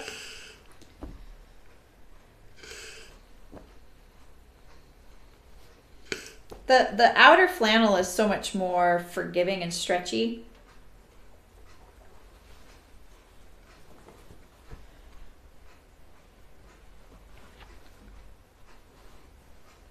So I gotta be careful. It's kind of like a knit, you know? It's like putting a knit with a woven in a way. I don't really want to get any weirdness.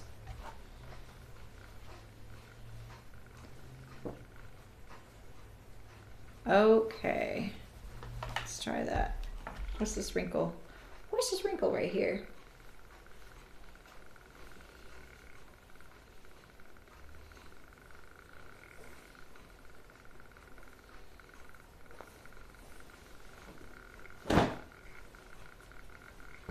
I've just been lining it up at the top edge and then shaking it out and seeing what happens. It's already fixed right here, so I don't have too much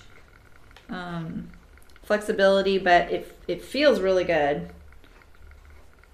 Like, for the most part, it's feeling really good. Why couldn't that little slub on my yoke not be right in the center of the yoke, you know, like this one is? All right, this looks pretty good. I see that little wrinkle there. I'm paying attention to it. Let's just iron this all, make sure I don't have any weirdness.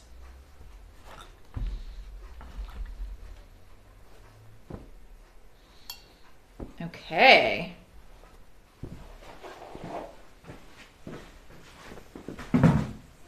That is gonna be cozy. I agree. All right, so I think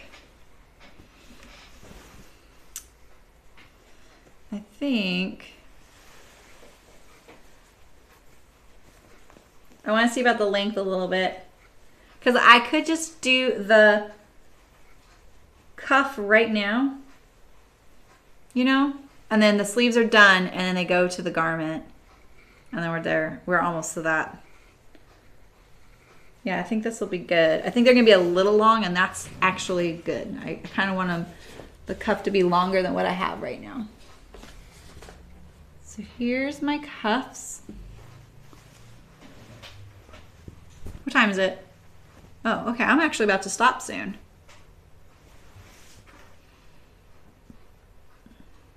So maybe I won't do that right now. I'm gonna put my pleats in.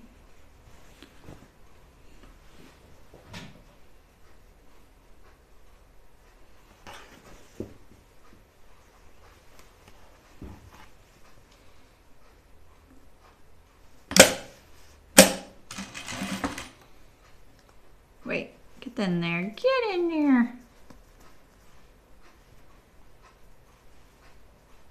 Meg, should I top stitch my, I don't want to top stitch my placket, but should I?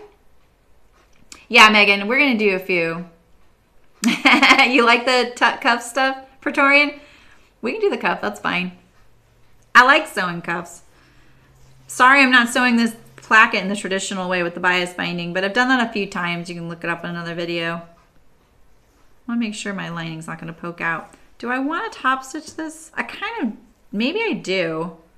Kind of keep going with this structured look since I've been top stitching all my seams. So let's, I just feel like I'm gonna have to turn this inside out, or, I mean, it's reversible, so, but I want to stitch on the flannel side. It'll be easier to do it from the inside because I don't have a free arm on my machine. And this way I can keep this lining on the inside. I really just want it on the edge, right? Because it's not a lining, it's actually reversible. I want it right on the edge, so from this side it looks good, and this side it looks good. I don't really want to do, usually what I would do if I was trying to hide something is I'd make sure this kind of went a little bit in there, but from this side you'd see a little bit of that flannel, right? So let's just keep that right on the edge. And we'll stitch it down and let it know that that's its new life form. All right, so I'm just gonna go around this angle here.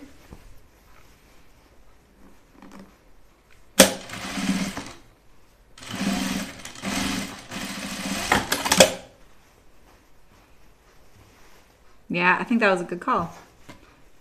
Phew. All right, so let's turn this one and do the same thing.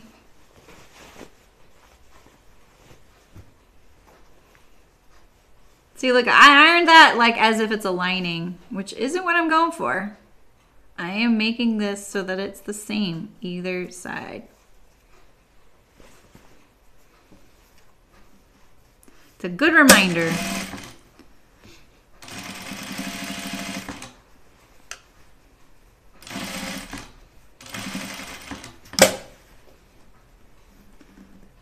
So I don't think, I was thinking like, you know, usually we do a part 1, part 2, and I was like, oh, this one's gonna be a little longer. Maybe we'll do a part 3, because we really did a lot with the fitting of this, because I really changed the fit a little bit. And the style, it's pretty good. But I think actually this is going a lot faster than I thought it would, and I don't know, I may need a new garment by Thursday. All right, so I did do the squared cuff version. So this pattern usually has like they have a rounded cuff version right here. My cuffs are turning a little blue because of all the denim I wear. The little edges here.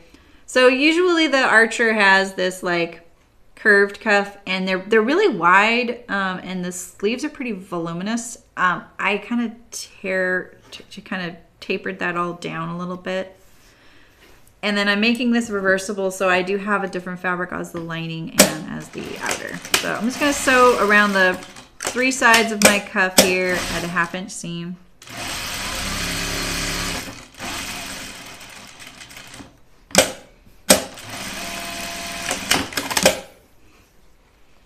2 shirts in one, so a little more videos, right? Exactly. I'm gonna cut my corners. I actually trim it a little bit too. More and more, I'm kind of tapering a little bit the seam allowance here and here, because the way I look at it is all this fabric, when I turn the cuff inside, is going like this, right? This is how it's going to sit.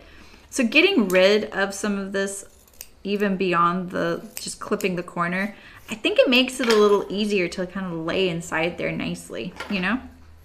It's just my theory, my current theory. I'm a little shy about trimming that one because I got one stitch too long. Did you see me? And I went back, so I'm going to reinforce this corner.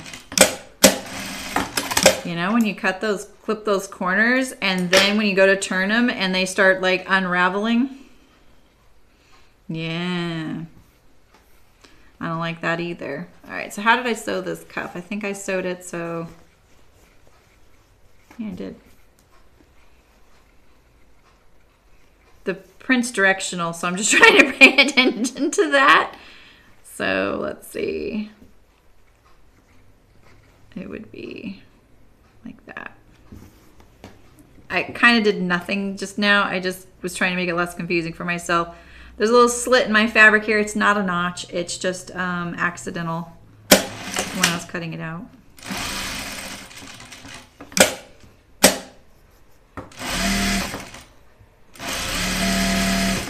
So I feel like with cuffs, as in with jeans waistbands, one of my things that I always kind of fall short of is making sure my cuff is the same on left and right. I do this with my waistbands too. You've heard me kind of lament over this. I get so focused on it matching up this way. So here's my waistband and I want my fly, you know, to line up right here on the waist seam, that I forget about the height of the waistband. And I do the same thing with cuffs. It's just one of my things. So I'm going to kind of check it out right now and see how they're doing before I turn them. And this one is a little bit higher right here. So I'm just going to take it down a skosh.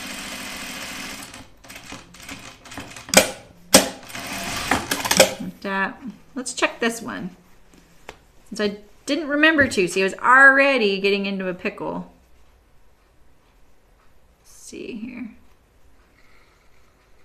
Yeah, that one's pretty good. So I lucked out on that one. You'll notice there's no interfacing. I usually at least put a fabric if I don't use interfacing. I'm just not on this because my flannel is actually really, really thick. That's the only reason I'm not right now. Oh, thanks for subscribing, Sylvain. Sylvianne. All right, so I'm gonna turn my points here. And I gotta remind myself that I want the fabric to be the same on either side. And then once I press these and sew my pleats, I'll put the cuffs on. And then I'll call it a day. Does that sound fair enough? That'll be a good stopping point. That really gives me something to look forward to because I'm really excited about attaching the sleeves in the with the flat felled seam. I've been getting kind of into those flat felled seams. All right, I'm gonna iron this real quick. Hopefully my iron's still kind of hot too. Thanks.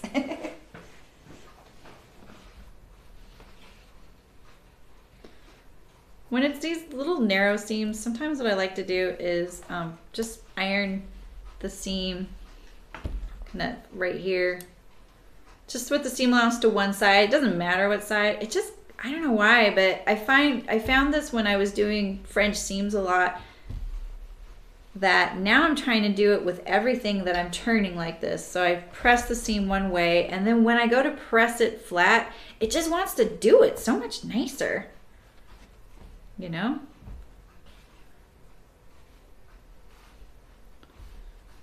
Yeah, look at that. I feel actually kind of smart right now. What's going on here though? Did I just not sew that very straight? What is that? The flannel, like I say, it's so gushy that it is a little bit open weave. I want to make sure. I need more water in my iron. It would iron so much better. That was pretty good though. All right, so same thing. I just kind of, this has been working really good. Just get in there and press the seam one way or the other. Doesn't have to be perfect. It just helps. It's actually really satisfying too. Makes it go faster.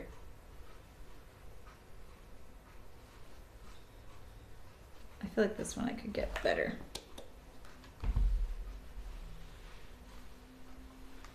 There we go. Yeah. Yeah, like that. Those cuff points look pretty good. I think the flannel is really forgiving. It's making it a little easier for them. Just looking at both sides, making sure there's nothing pulling one side to the other. All right. Let's check them. Reality check.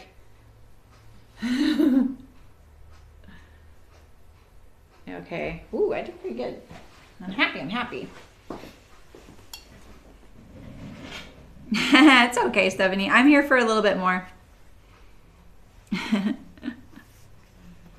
We're going to be doing a bit on the sleeves first. All right, so let's just sew these pleats down now. And right now, actually, I'm going to check and make sure that these, see how these don't line up? I feel so smart for looking at this right now because this is exactly how my cuff would get crooked because I wasn't paying attention right there. So I need to kind of blend that in a little bit. And I think this is the side with my notches for the pleats. I'm gonna have to be careful I don't lose my notches. You know? Okay, so there's the notch right there. And here's a notch right there. Okay. So this is the one area that it's not going to be perfectly reversible because, and I could if I want, but I have some background. So when I do these pleats, right? So say I favor the side with the flannel as my outer, right? And I put in my pleats, right? They're gonna go like this. Where are my pleats? Did I have a third notch there? Wait a minute. I have this one and this one, and I have this one, but I think there's actually one right here that I need. Let's just check before I get too far. Yeah, I do. Okay, so it's like about 3/8 of an inch away, right about here. All right, so say I pleat these, right? So we do this, okay, and I pleat this like that. On the other side, the pleats are going the wrong way. It's not a big deal, you know, like you and I are gonna know, but you guys aren't gonna rat me out to anybody, right? So it's not a big deal. It will look funny to someone if they're looking at it and they really know shirt making. I could rectify this by separating these two layers out and then having these pleats, you know, go towards the notch and these pleats go towards the notch. Now, the drawback to this, I'm going to tell you this because I did this with the Scout tee. Remember when I did the Scout tee, I put a yoke here because the fabric was sheer. So I left the yoke sheer and then I lined the lower half, but it had that back pleat in the center.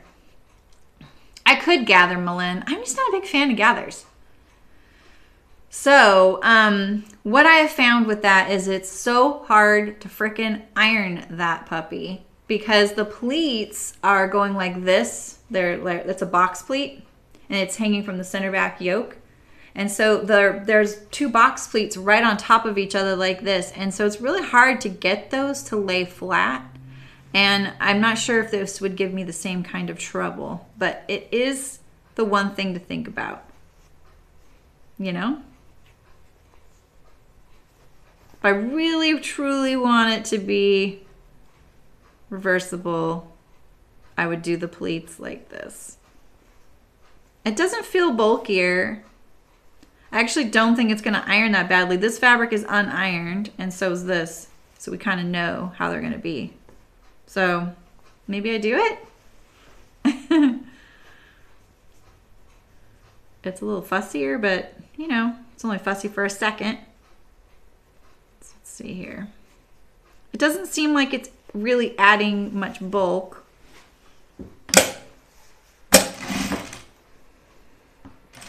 I'm gonna have to do them separately like this though.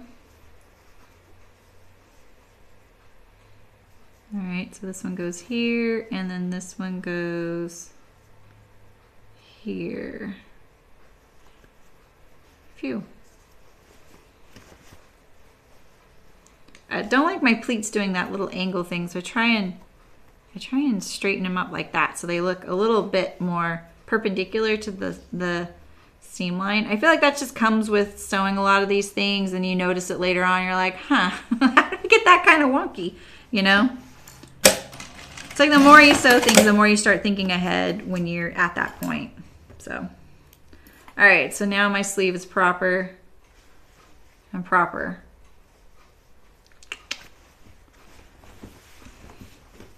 Glad we talked about that. Or me. Just do it, exactly. Just do it. All right, so we already started sewing this one, so let's pop this out real quick. And oh, let's check the placket here, the placket length. This one's not off as much, but we're gonna trim it just like this. Get rid of all that terrible Sharpie ink I left on there that I'm ashamed of. All right, so.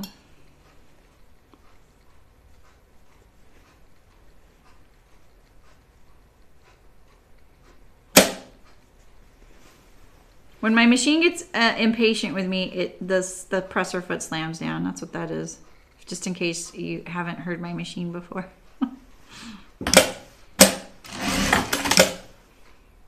All right, there's a little bit of threads sliding back onto the seam here, and I was trying to get rid of those because those are a pet peeve of mine. All right, so same with this one. Let's get this here.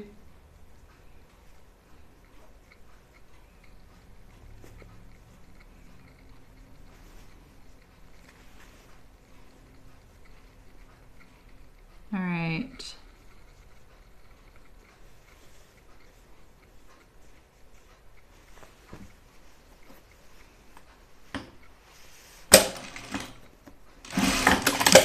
Okay, let's do our cuff.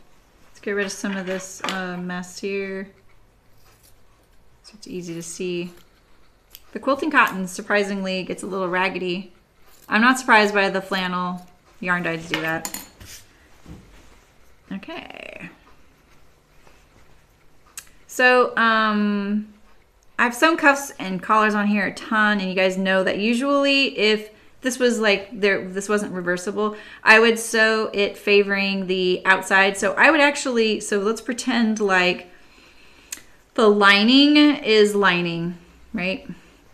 I would sew it from the lining side and then finish it on the right side, which I know isn't traditional to do, but that's how I do it. And I'm gonna do it here too. The flannel's gonna be harder because it's thicker, so I'm going to make it easy on myself. And I'm gonna line up these seams here.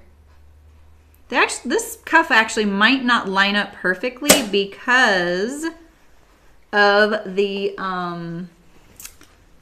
way I sewed the placket.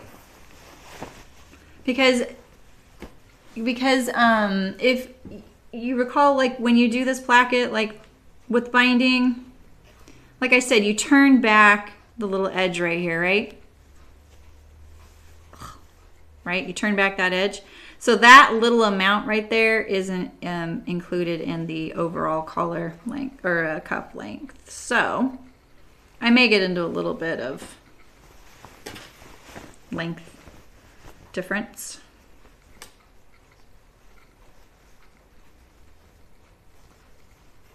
All right, so we're gonna line this up right on that edge there. I'm not even gonna check, I'm just gonna go for it. And now I'm gonna start kind of fiddling with it. I'm actually gonna turn my cuff this way too. It'll be easier to sew. So let's just get this going and see where we're at. That looks pretty good. Awesome. Let's do it. My lining is a little shy compared to the outer, and it kind of bugs me, but that's the way it wanted to lay, and that's how we pressed it. So I'm just gonna respect that. I just don't want any like, you know, different lengths on the inside compared to the outside. All right, so we have our cuff. We're gonna line up. So when you're lining up these edges here, like the edge of your cuff to the edge of your placket, take your time with that. Get it right on top of itself. If you have to pin it, pin it. Here, I'll pin it. But where's my pins? And because this is my little tip, when you're sewing something like this, my machine coming towards that edge might push the top layer past it a little bit. So I think sometimes it's good to do a little shy. But if you can really maintain all of your thicknesses and the tension of your feed dogs pulling your fabric and your presser foot touching the top, then you can just pin it right on top of itself. And just be careful. Just make sure that is a non-negotiable spot, so don't let it ooch past there. But that's what I have found, that sometimes, especially if it's really thick, like if you're doing something much thicker, if I had interfacing in here, if this was both sides of the cuff were flannel and there was interfacing in there, it'd be a little bit of a challenge. So then you really want to make sure that you're not letting things slide. The pleats are a little funny right here because they're all going different ways from each other. So I'm just trying to get them nice and flat and keep the pleats going straight up. And then also all my threads, keeping them at bay. When I get to my cuff, I try and straighten out this other side of the cuff so that it's nice and straight like this. That helps.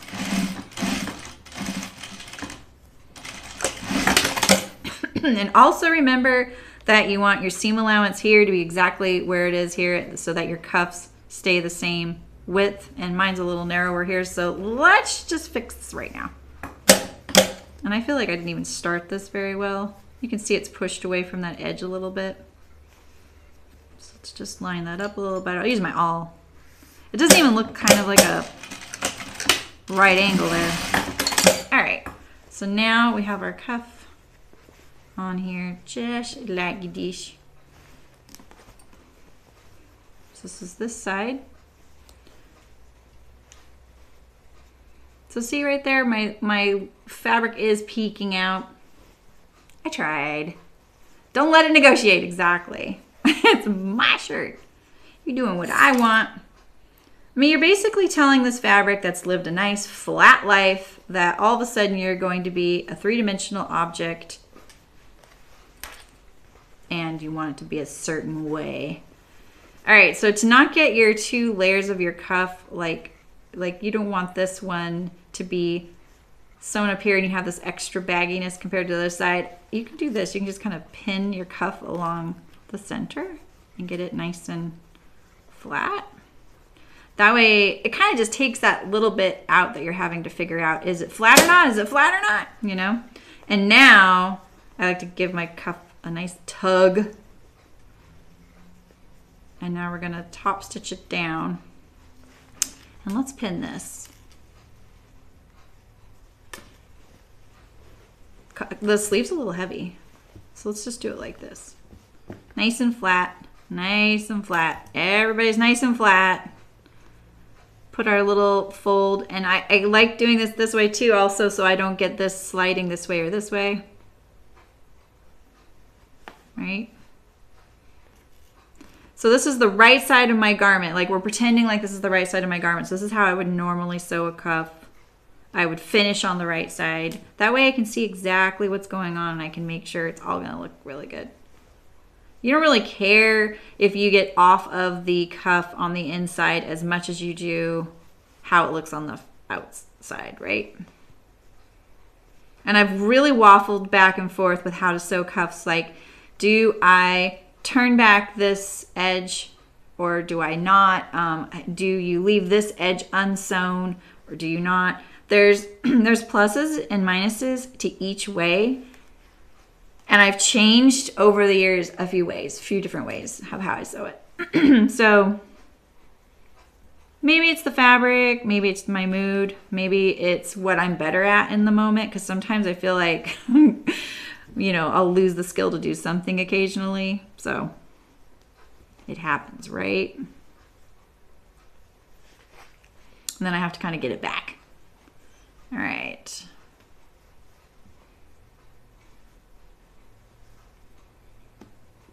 I don't really need this pin, but we'll just put it in there since it was hanging out there. And let's just see how this looks. Get all those threads in there. So I just take that fold and I put it just past where I just stitched.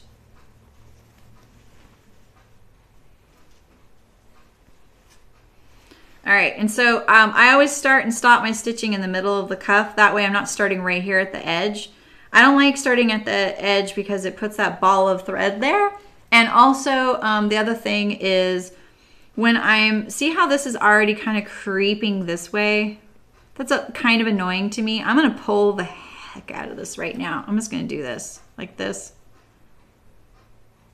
And see, now I have this little bubble, but we're gonna ease that in there. It's gonna be just fine. And then when I'm coming to this point, this is another thing. Try and pull this a little bit extra that way towards the cuff like this, because this is exactly that spot where I'm telling you my machine's going to be pushing this top layer. This top layer is loose, right? It's not fixed like this under layer is already fixed. This top layer is going to get pushed a little bit, and it's so easy for it to get pushed and kind of roll off the edge and then not be lined up. So annoying. You've put all this effort into the cuff, and because my fabrics are all different right now, and I'm kind of worried about this whole reversible thing, you know, kind of want to get it spot on, but we're going to do our best. All right, I'm just going to stitch it down now. It's like every job, right? It's all the work is in the prep and then the cleanup, you know? You're painting a room, it's all in the prep. You set it up, it's easy, it turns out great. The same with the sewing. I'm really close to the edge there, a little closer than I wish I was. Sometimes your stitches are just not the right length for the length you're sewing.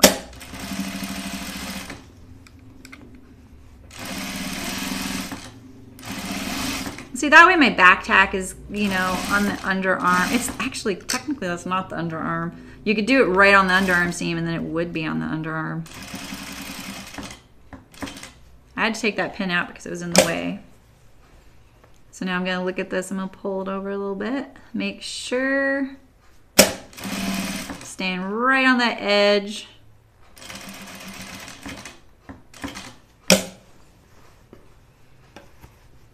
And I'm just gonna take these pins out because I feel like it'll be easier actually now because I've got, everything is secured, right? So now I just need to keep this nice and straight and everything in there.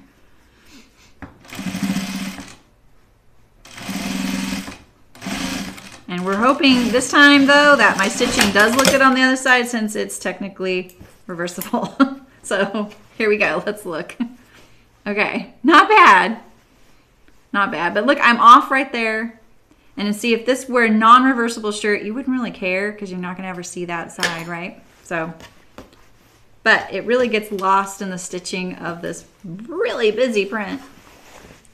And here is my cuff.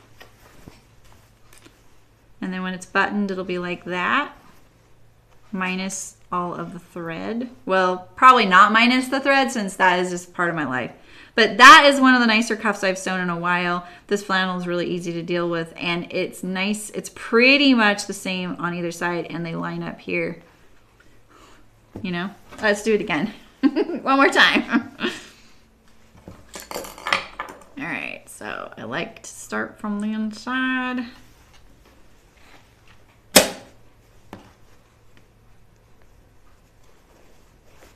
I am kind of turning my cuff like inside out to do this so I can get it really flat right here at that juncture. Just found it helps. I like my right angles. They make all the difference. All right.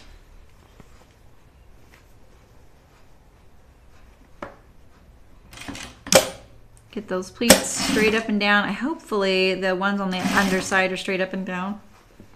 I didn't actually check that on that cuff that we just sewed. All right, so I'm getting close to the end here. I better make sure I'm not gonna run out.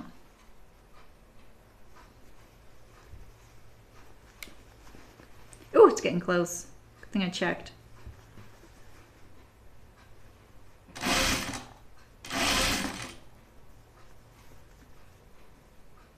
All right, there's that edge right there.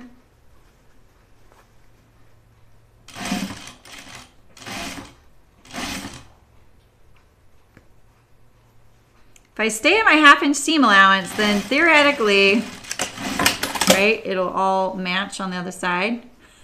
Theoretically, right? Right, exactly. I know, it's like such a small little thing to sew in size, but so many little things. I don't know, I just kind of slack on some of the things with the cuff, and I always regret it because even though it's not something I look at a whole lot, like this cuff actually, when I finished this shirt on stream, I decided that I wanted to shorten the sleeves quite a bit, and I did, and I did a good job with like the length, but when I put the cuffs back on, I had a little extra, and I didn't have it in me by then to like fix it. So they are a little off at the edge there, and it doesn't matter too much since it goes underneath. But I know it's there, you know. They were beautiful when I finished, and then I poked the bear and pulled it all apart, you know. All right, so let's turn this under. Let's look at this here. I like to give it a good tug too. All right, so let's just like pin a little bit of this fabric down so we know that this is nice and flat for at least that first inch, 1.25 inches. Right here, keep it nice and straight, you know? We'll start in the center.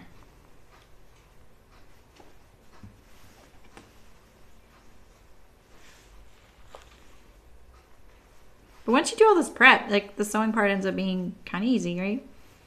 You see I always open this up to turn it because if I don't, I get a little buckle right there and I can't quite get over this thing here. And I think I'm gonna trim this down actually. This is always dangerous because what if you need to get back in there and you needed that, but this way it's not bumping up against this edge here. You can just shove it in there like that. It's always good to think, where is that fabric on the inside gonna end up in there?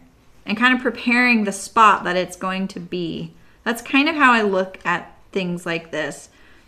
I think sewing binding all those years really taught me to think about where in relation my needle is to the inside and the outside, right? And then that started making me think about, well, the fabric has to go somewhere, right? It just doesn't just disappear just because it's on the inside. And so I think about that now, especially with corners and stuff like that. And I can definitely do better because I definitely will cut corners sometimes, you know? This isn't very good right here. I may have to fix that. We've come this far, baby. Right, let's fix that. Cause see, look at that. Yeah. I feel like Sheldon Cooper. Yeah. You know, it's like, I can't do that. Only because I've already put enough time and effort into trying to get it nice. But do you ever feel like you get really close and then you're like, ooh, I could get it even better, and then you just make it worse? I think you're about to watch that happen right now. So let's see here. Let's get rid of some of these threads. Sometimes when I have this issue, what I do is then I start from the end, the offending end. I actually started from this end, didn't I? So it's kind of a wonder that it did that. I thought that was the end when I was trying to make it work. All right, so let's get that right on there. I'll pin it, just so you're not like, pin it! I picture you guys shouting at me. Why are you making it hard on yourself? I promise, pinning is great. I just don't use it because sometimes it's not for me. My machine is like a helping hand, like, because I my hands are free not to deal with the presser foot. It helps. All right, so let's get this back on track.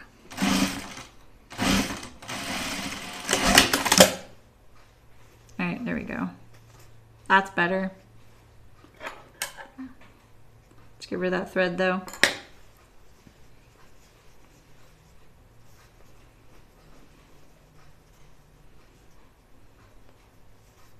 All right.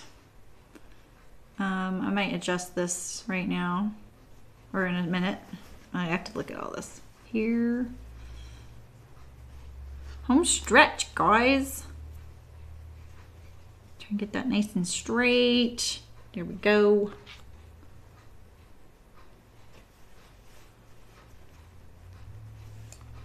I was like pinning into the fold, but honestly, I like the pins going this way when I'm at the machine. So it's kind of funny I do that to myself because you saw me switch them last time, didn't you? So, right, Rachel? Exactly. Right, Sydney? Yeah. I know. It's funny because I think about that, like how many of us actually sew really late at night? You know, when maybe it's after a glass of wine, maybe it's after a rough day with work, kids, family, whatever. And then you're like, I'm going to relax and sew. And then you're not feeling that way at all. And then you're getting tired, but you're like, I don't want to go to bed. This is my only free time.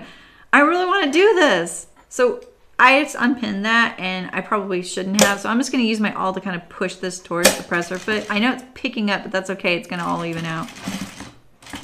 But the worst is when you're sitting there at 11 o'clock at night in front of your sewing machine and you are either crying because it's something that has to be done by tomorrow because it's like, you know, someone's birthday, whatever, wedding, whatever, you know, or you're just really frustrated. You know, it's like, that's the worst. It's so the worst. You do need to know when to stop. It's so true. Even just walking out of the room, going and getting a glass of water and coming back can make a big difference. My sewing got better when I did that. All right, so I'm just pulling this, cover my stitches there to make sure that's going to get on there, lady. Okay, there we go.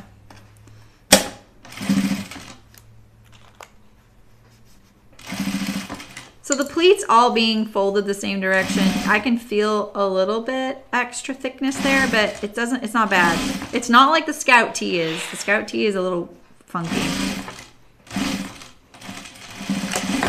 Scout tee, also a Grainline Studio pattern. I feel like I've sewn almost everything they make now. All right. This one, I stayed on the cuff better on the inside. Yeah, there's a little spot right there.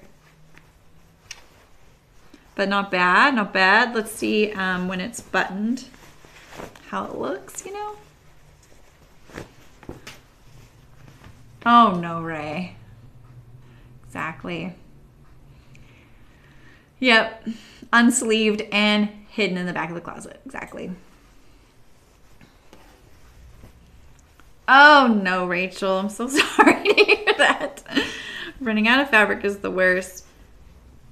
Okay, so let's see here. Wait, it goes this way. Yeah, like this.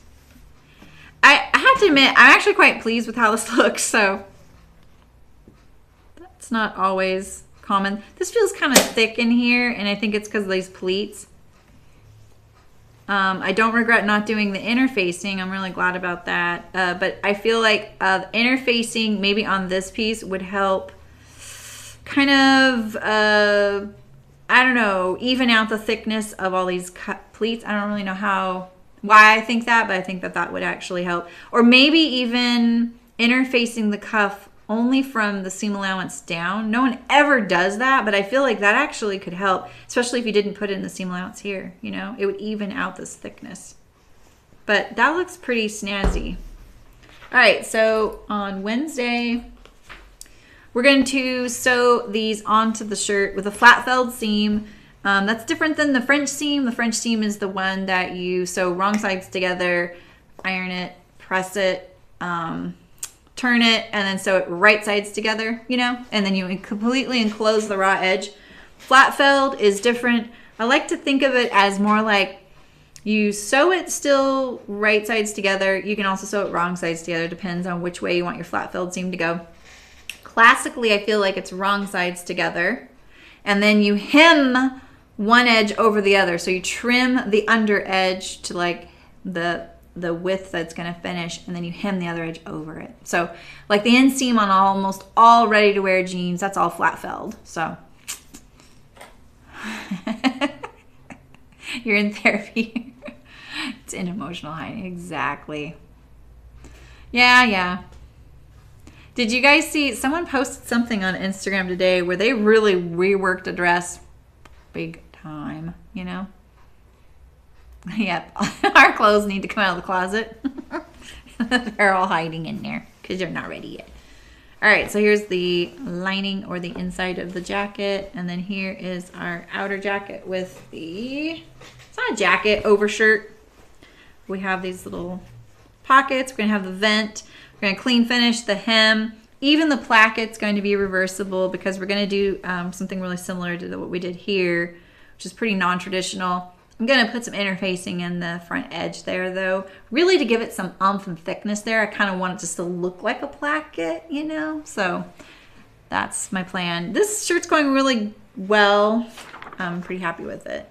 And it's based on the Grainline Studio Archer button up. You could do this whole thing with a men's version as well, like the Fairfield button-up from Thread Theory Designs, if anyone's looking for that kind of option. I've made that Fairfield a few times. It's great. So, all right, guys. That was fun. It's so nice to sew again, you guys, with you guys. I mean, I know it's only been like a couple weeks, but it's weird taking a week off. I don't do that very often. I didn't actually not work. I just didn't stream. So, yeah. And then I probably need to come up with, I might be able to stretch this Wednesday and Thursday. So once we put the sleeves on, all I'll have left is the hem and the collar. So this is getting finished on Wednesday. That's all no problem for me. The collar is going to be sewn like we did the cuffs, right? We're going to do from one side to the other. Those are reversible as well. I can't believe how fast this went. Yeah, cool. Maybe I'll do a Fairfield button-up soon for my husband. He needs another shirt, I think. So, cool. All right, well, I hope you guys, have a great weekend. Thanks for coming.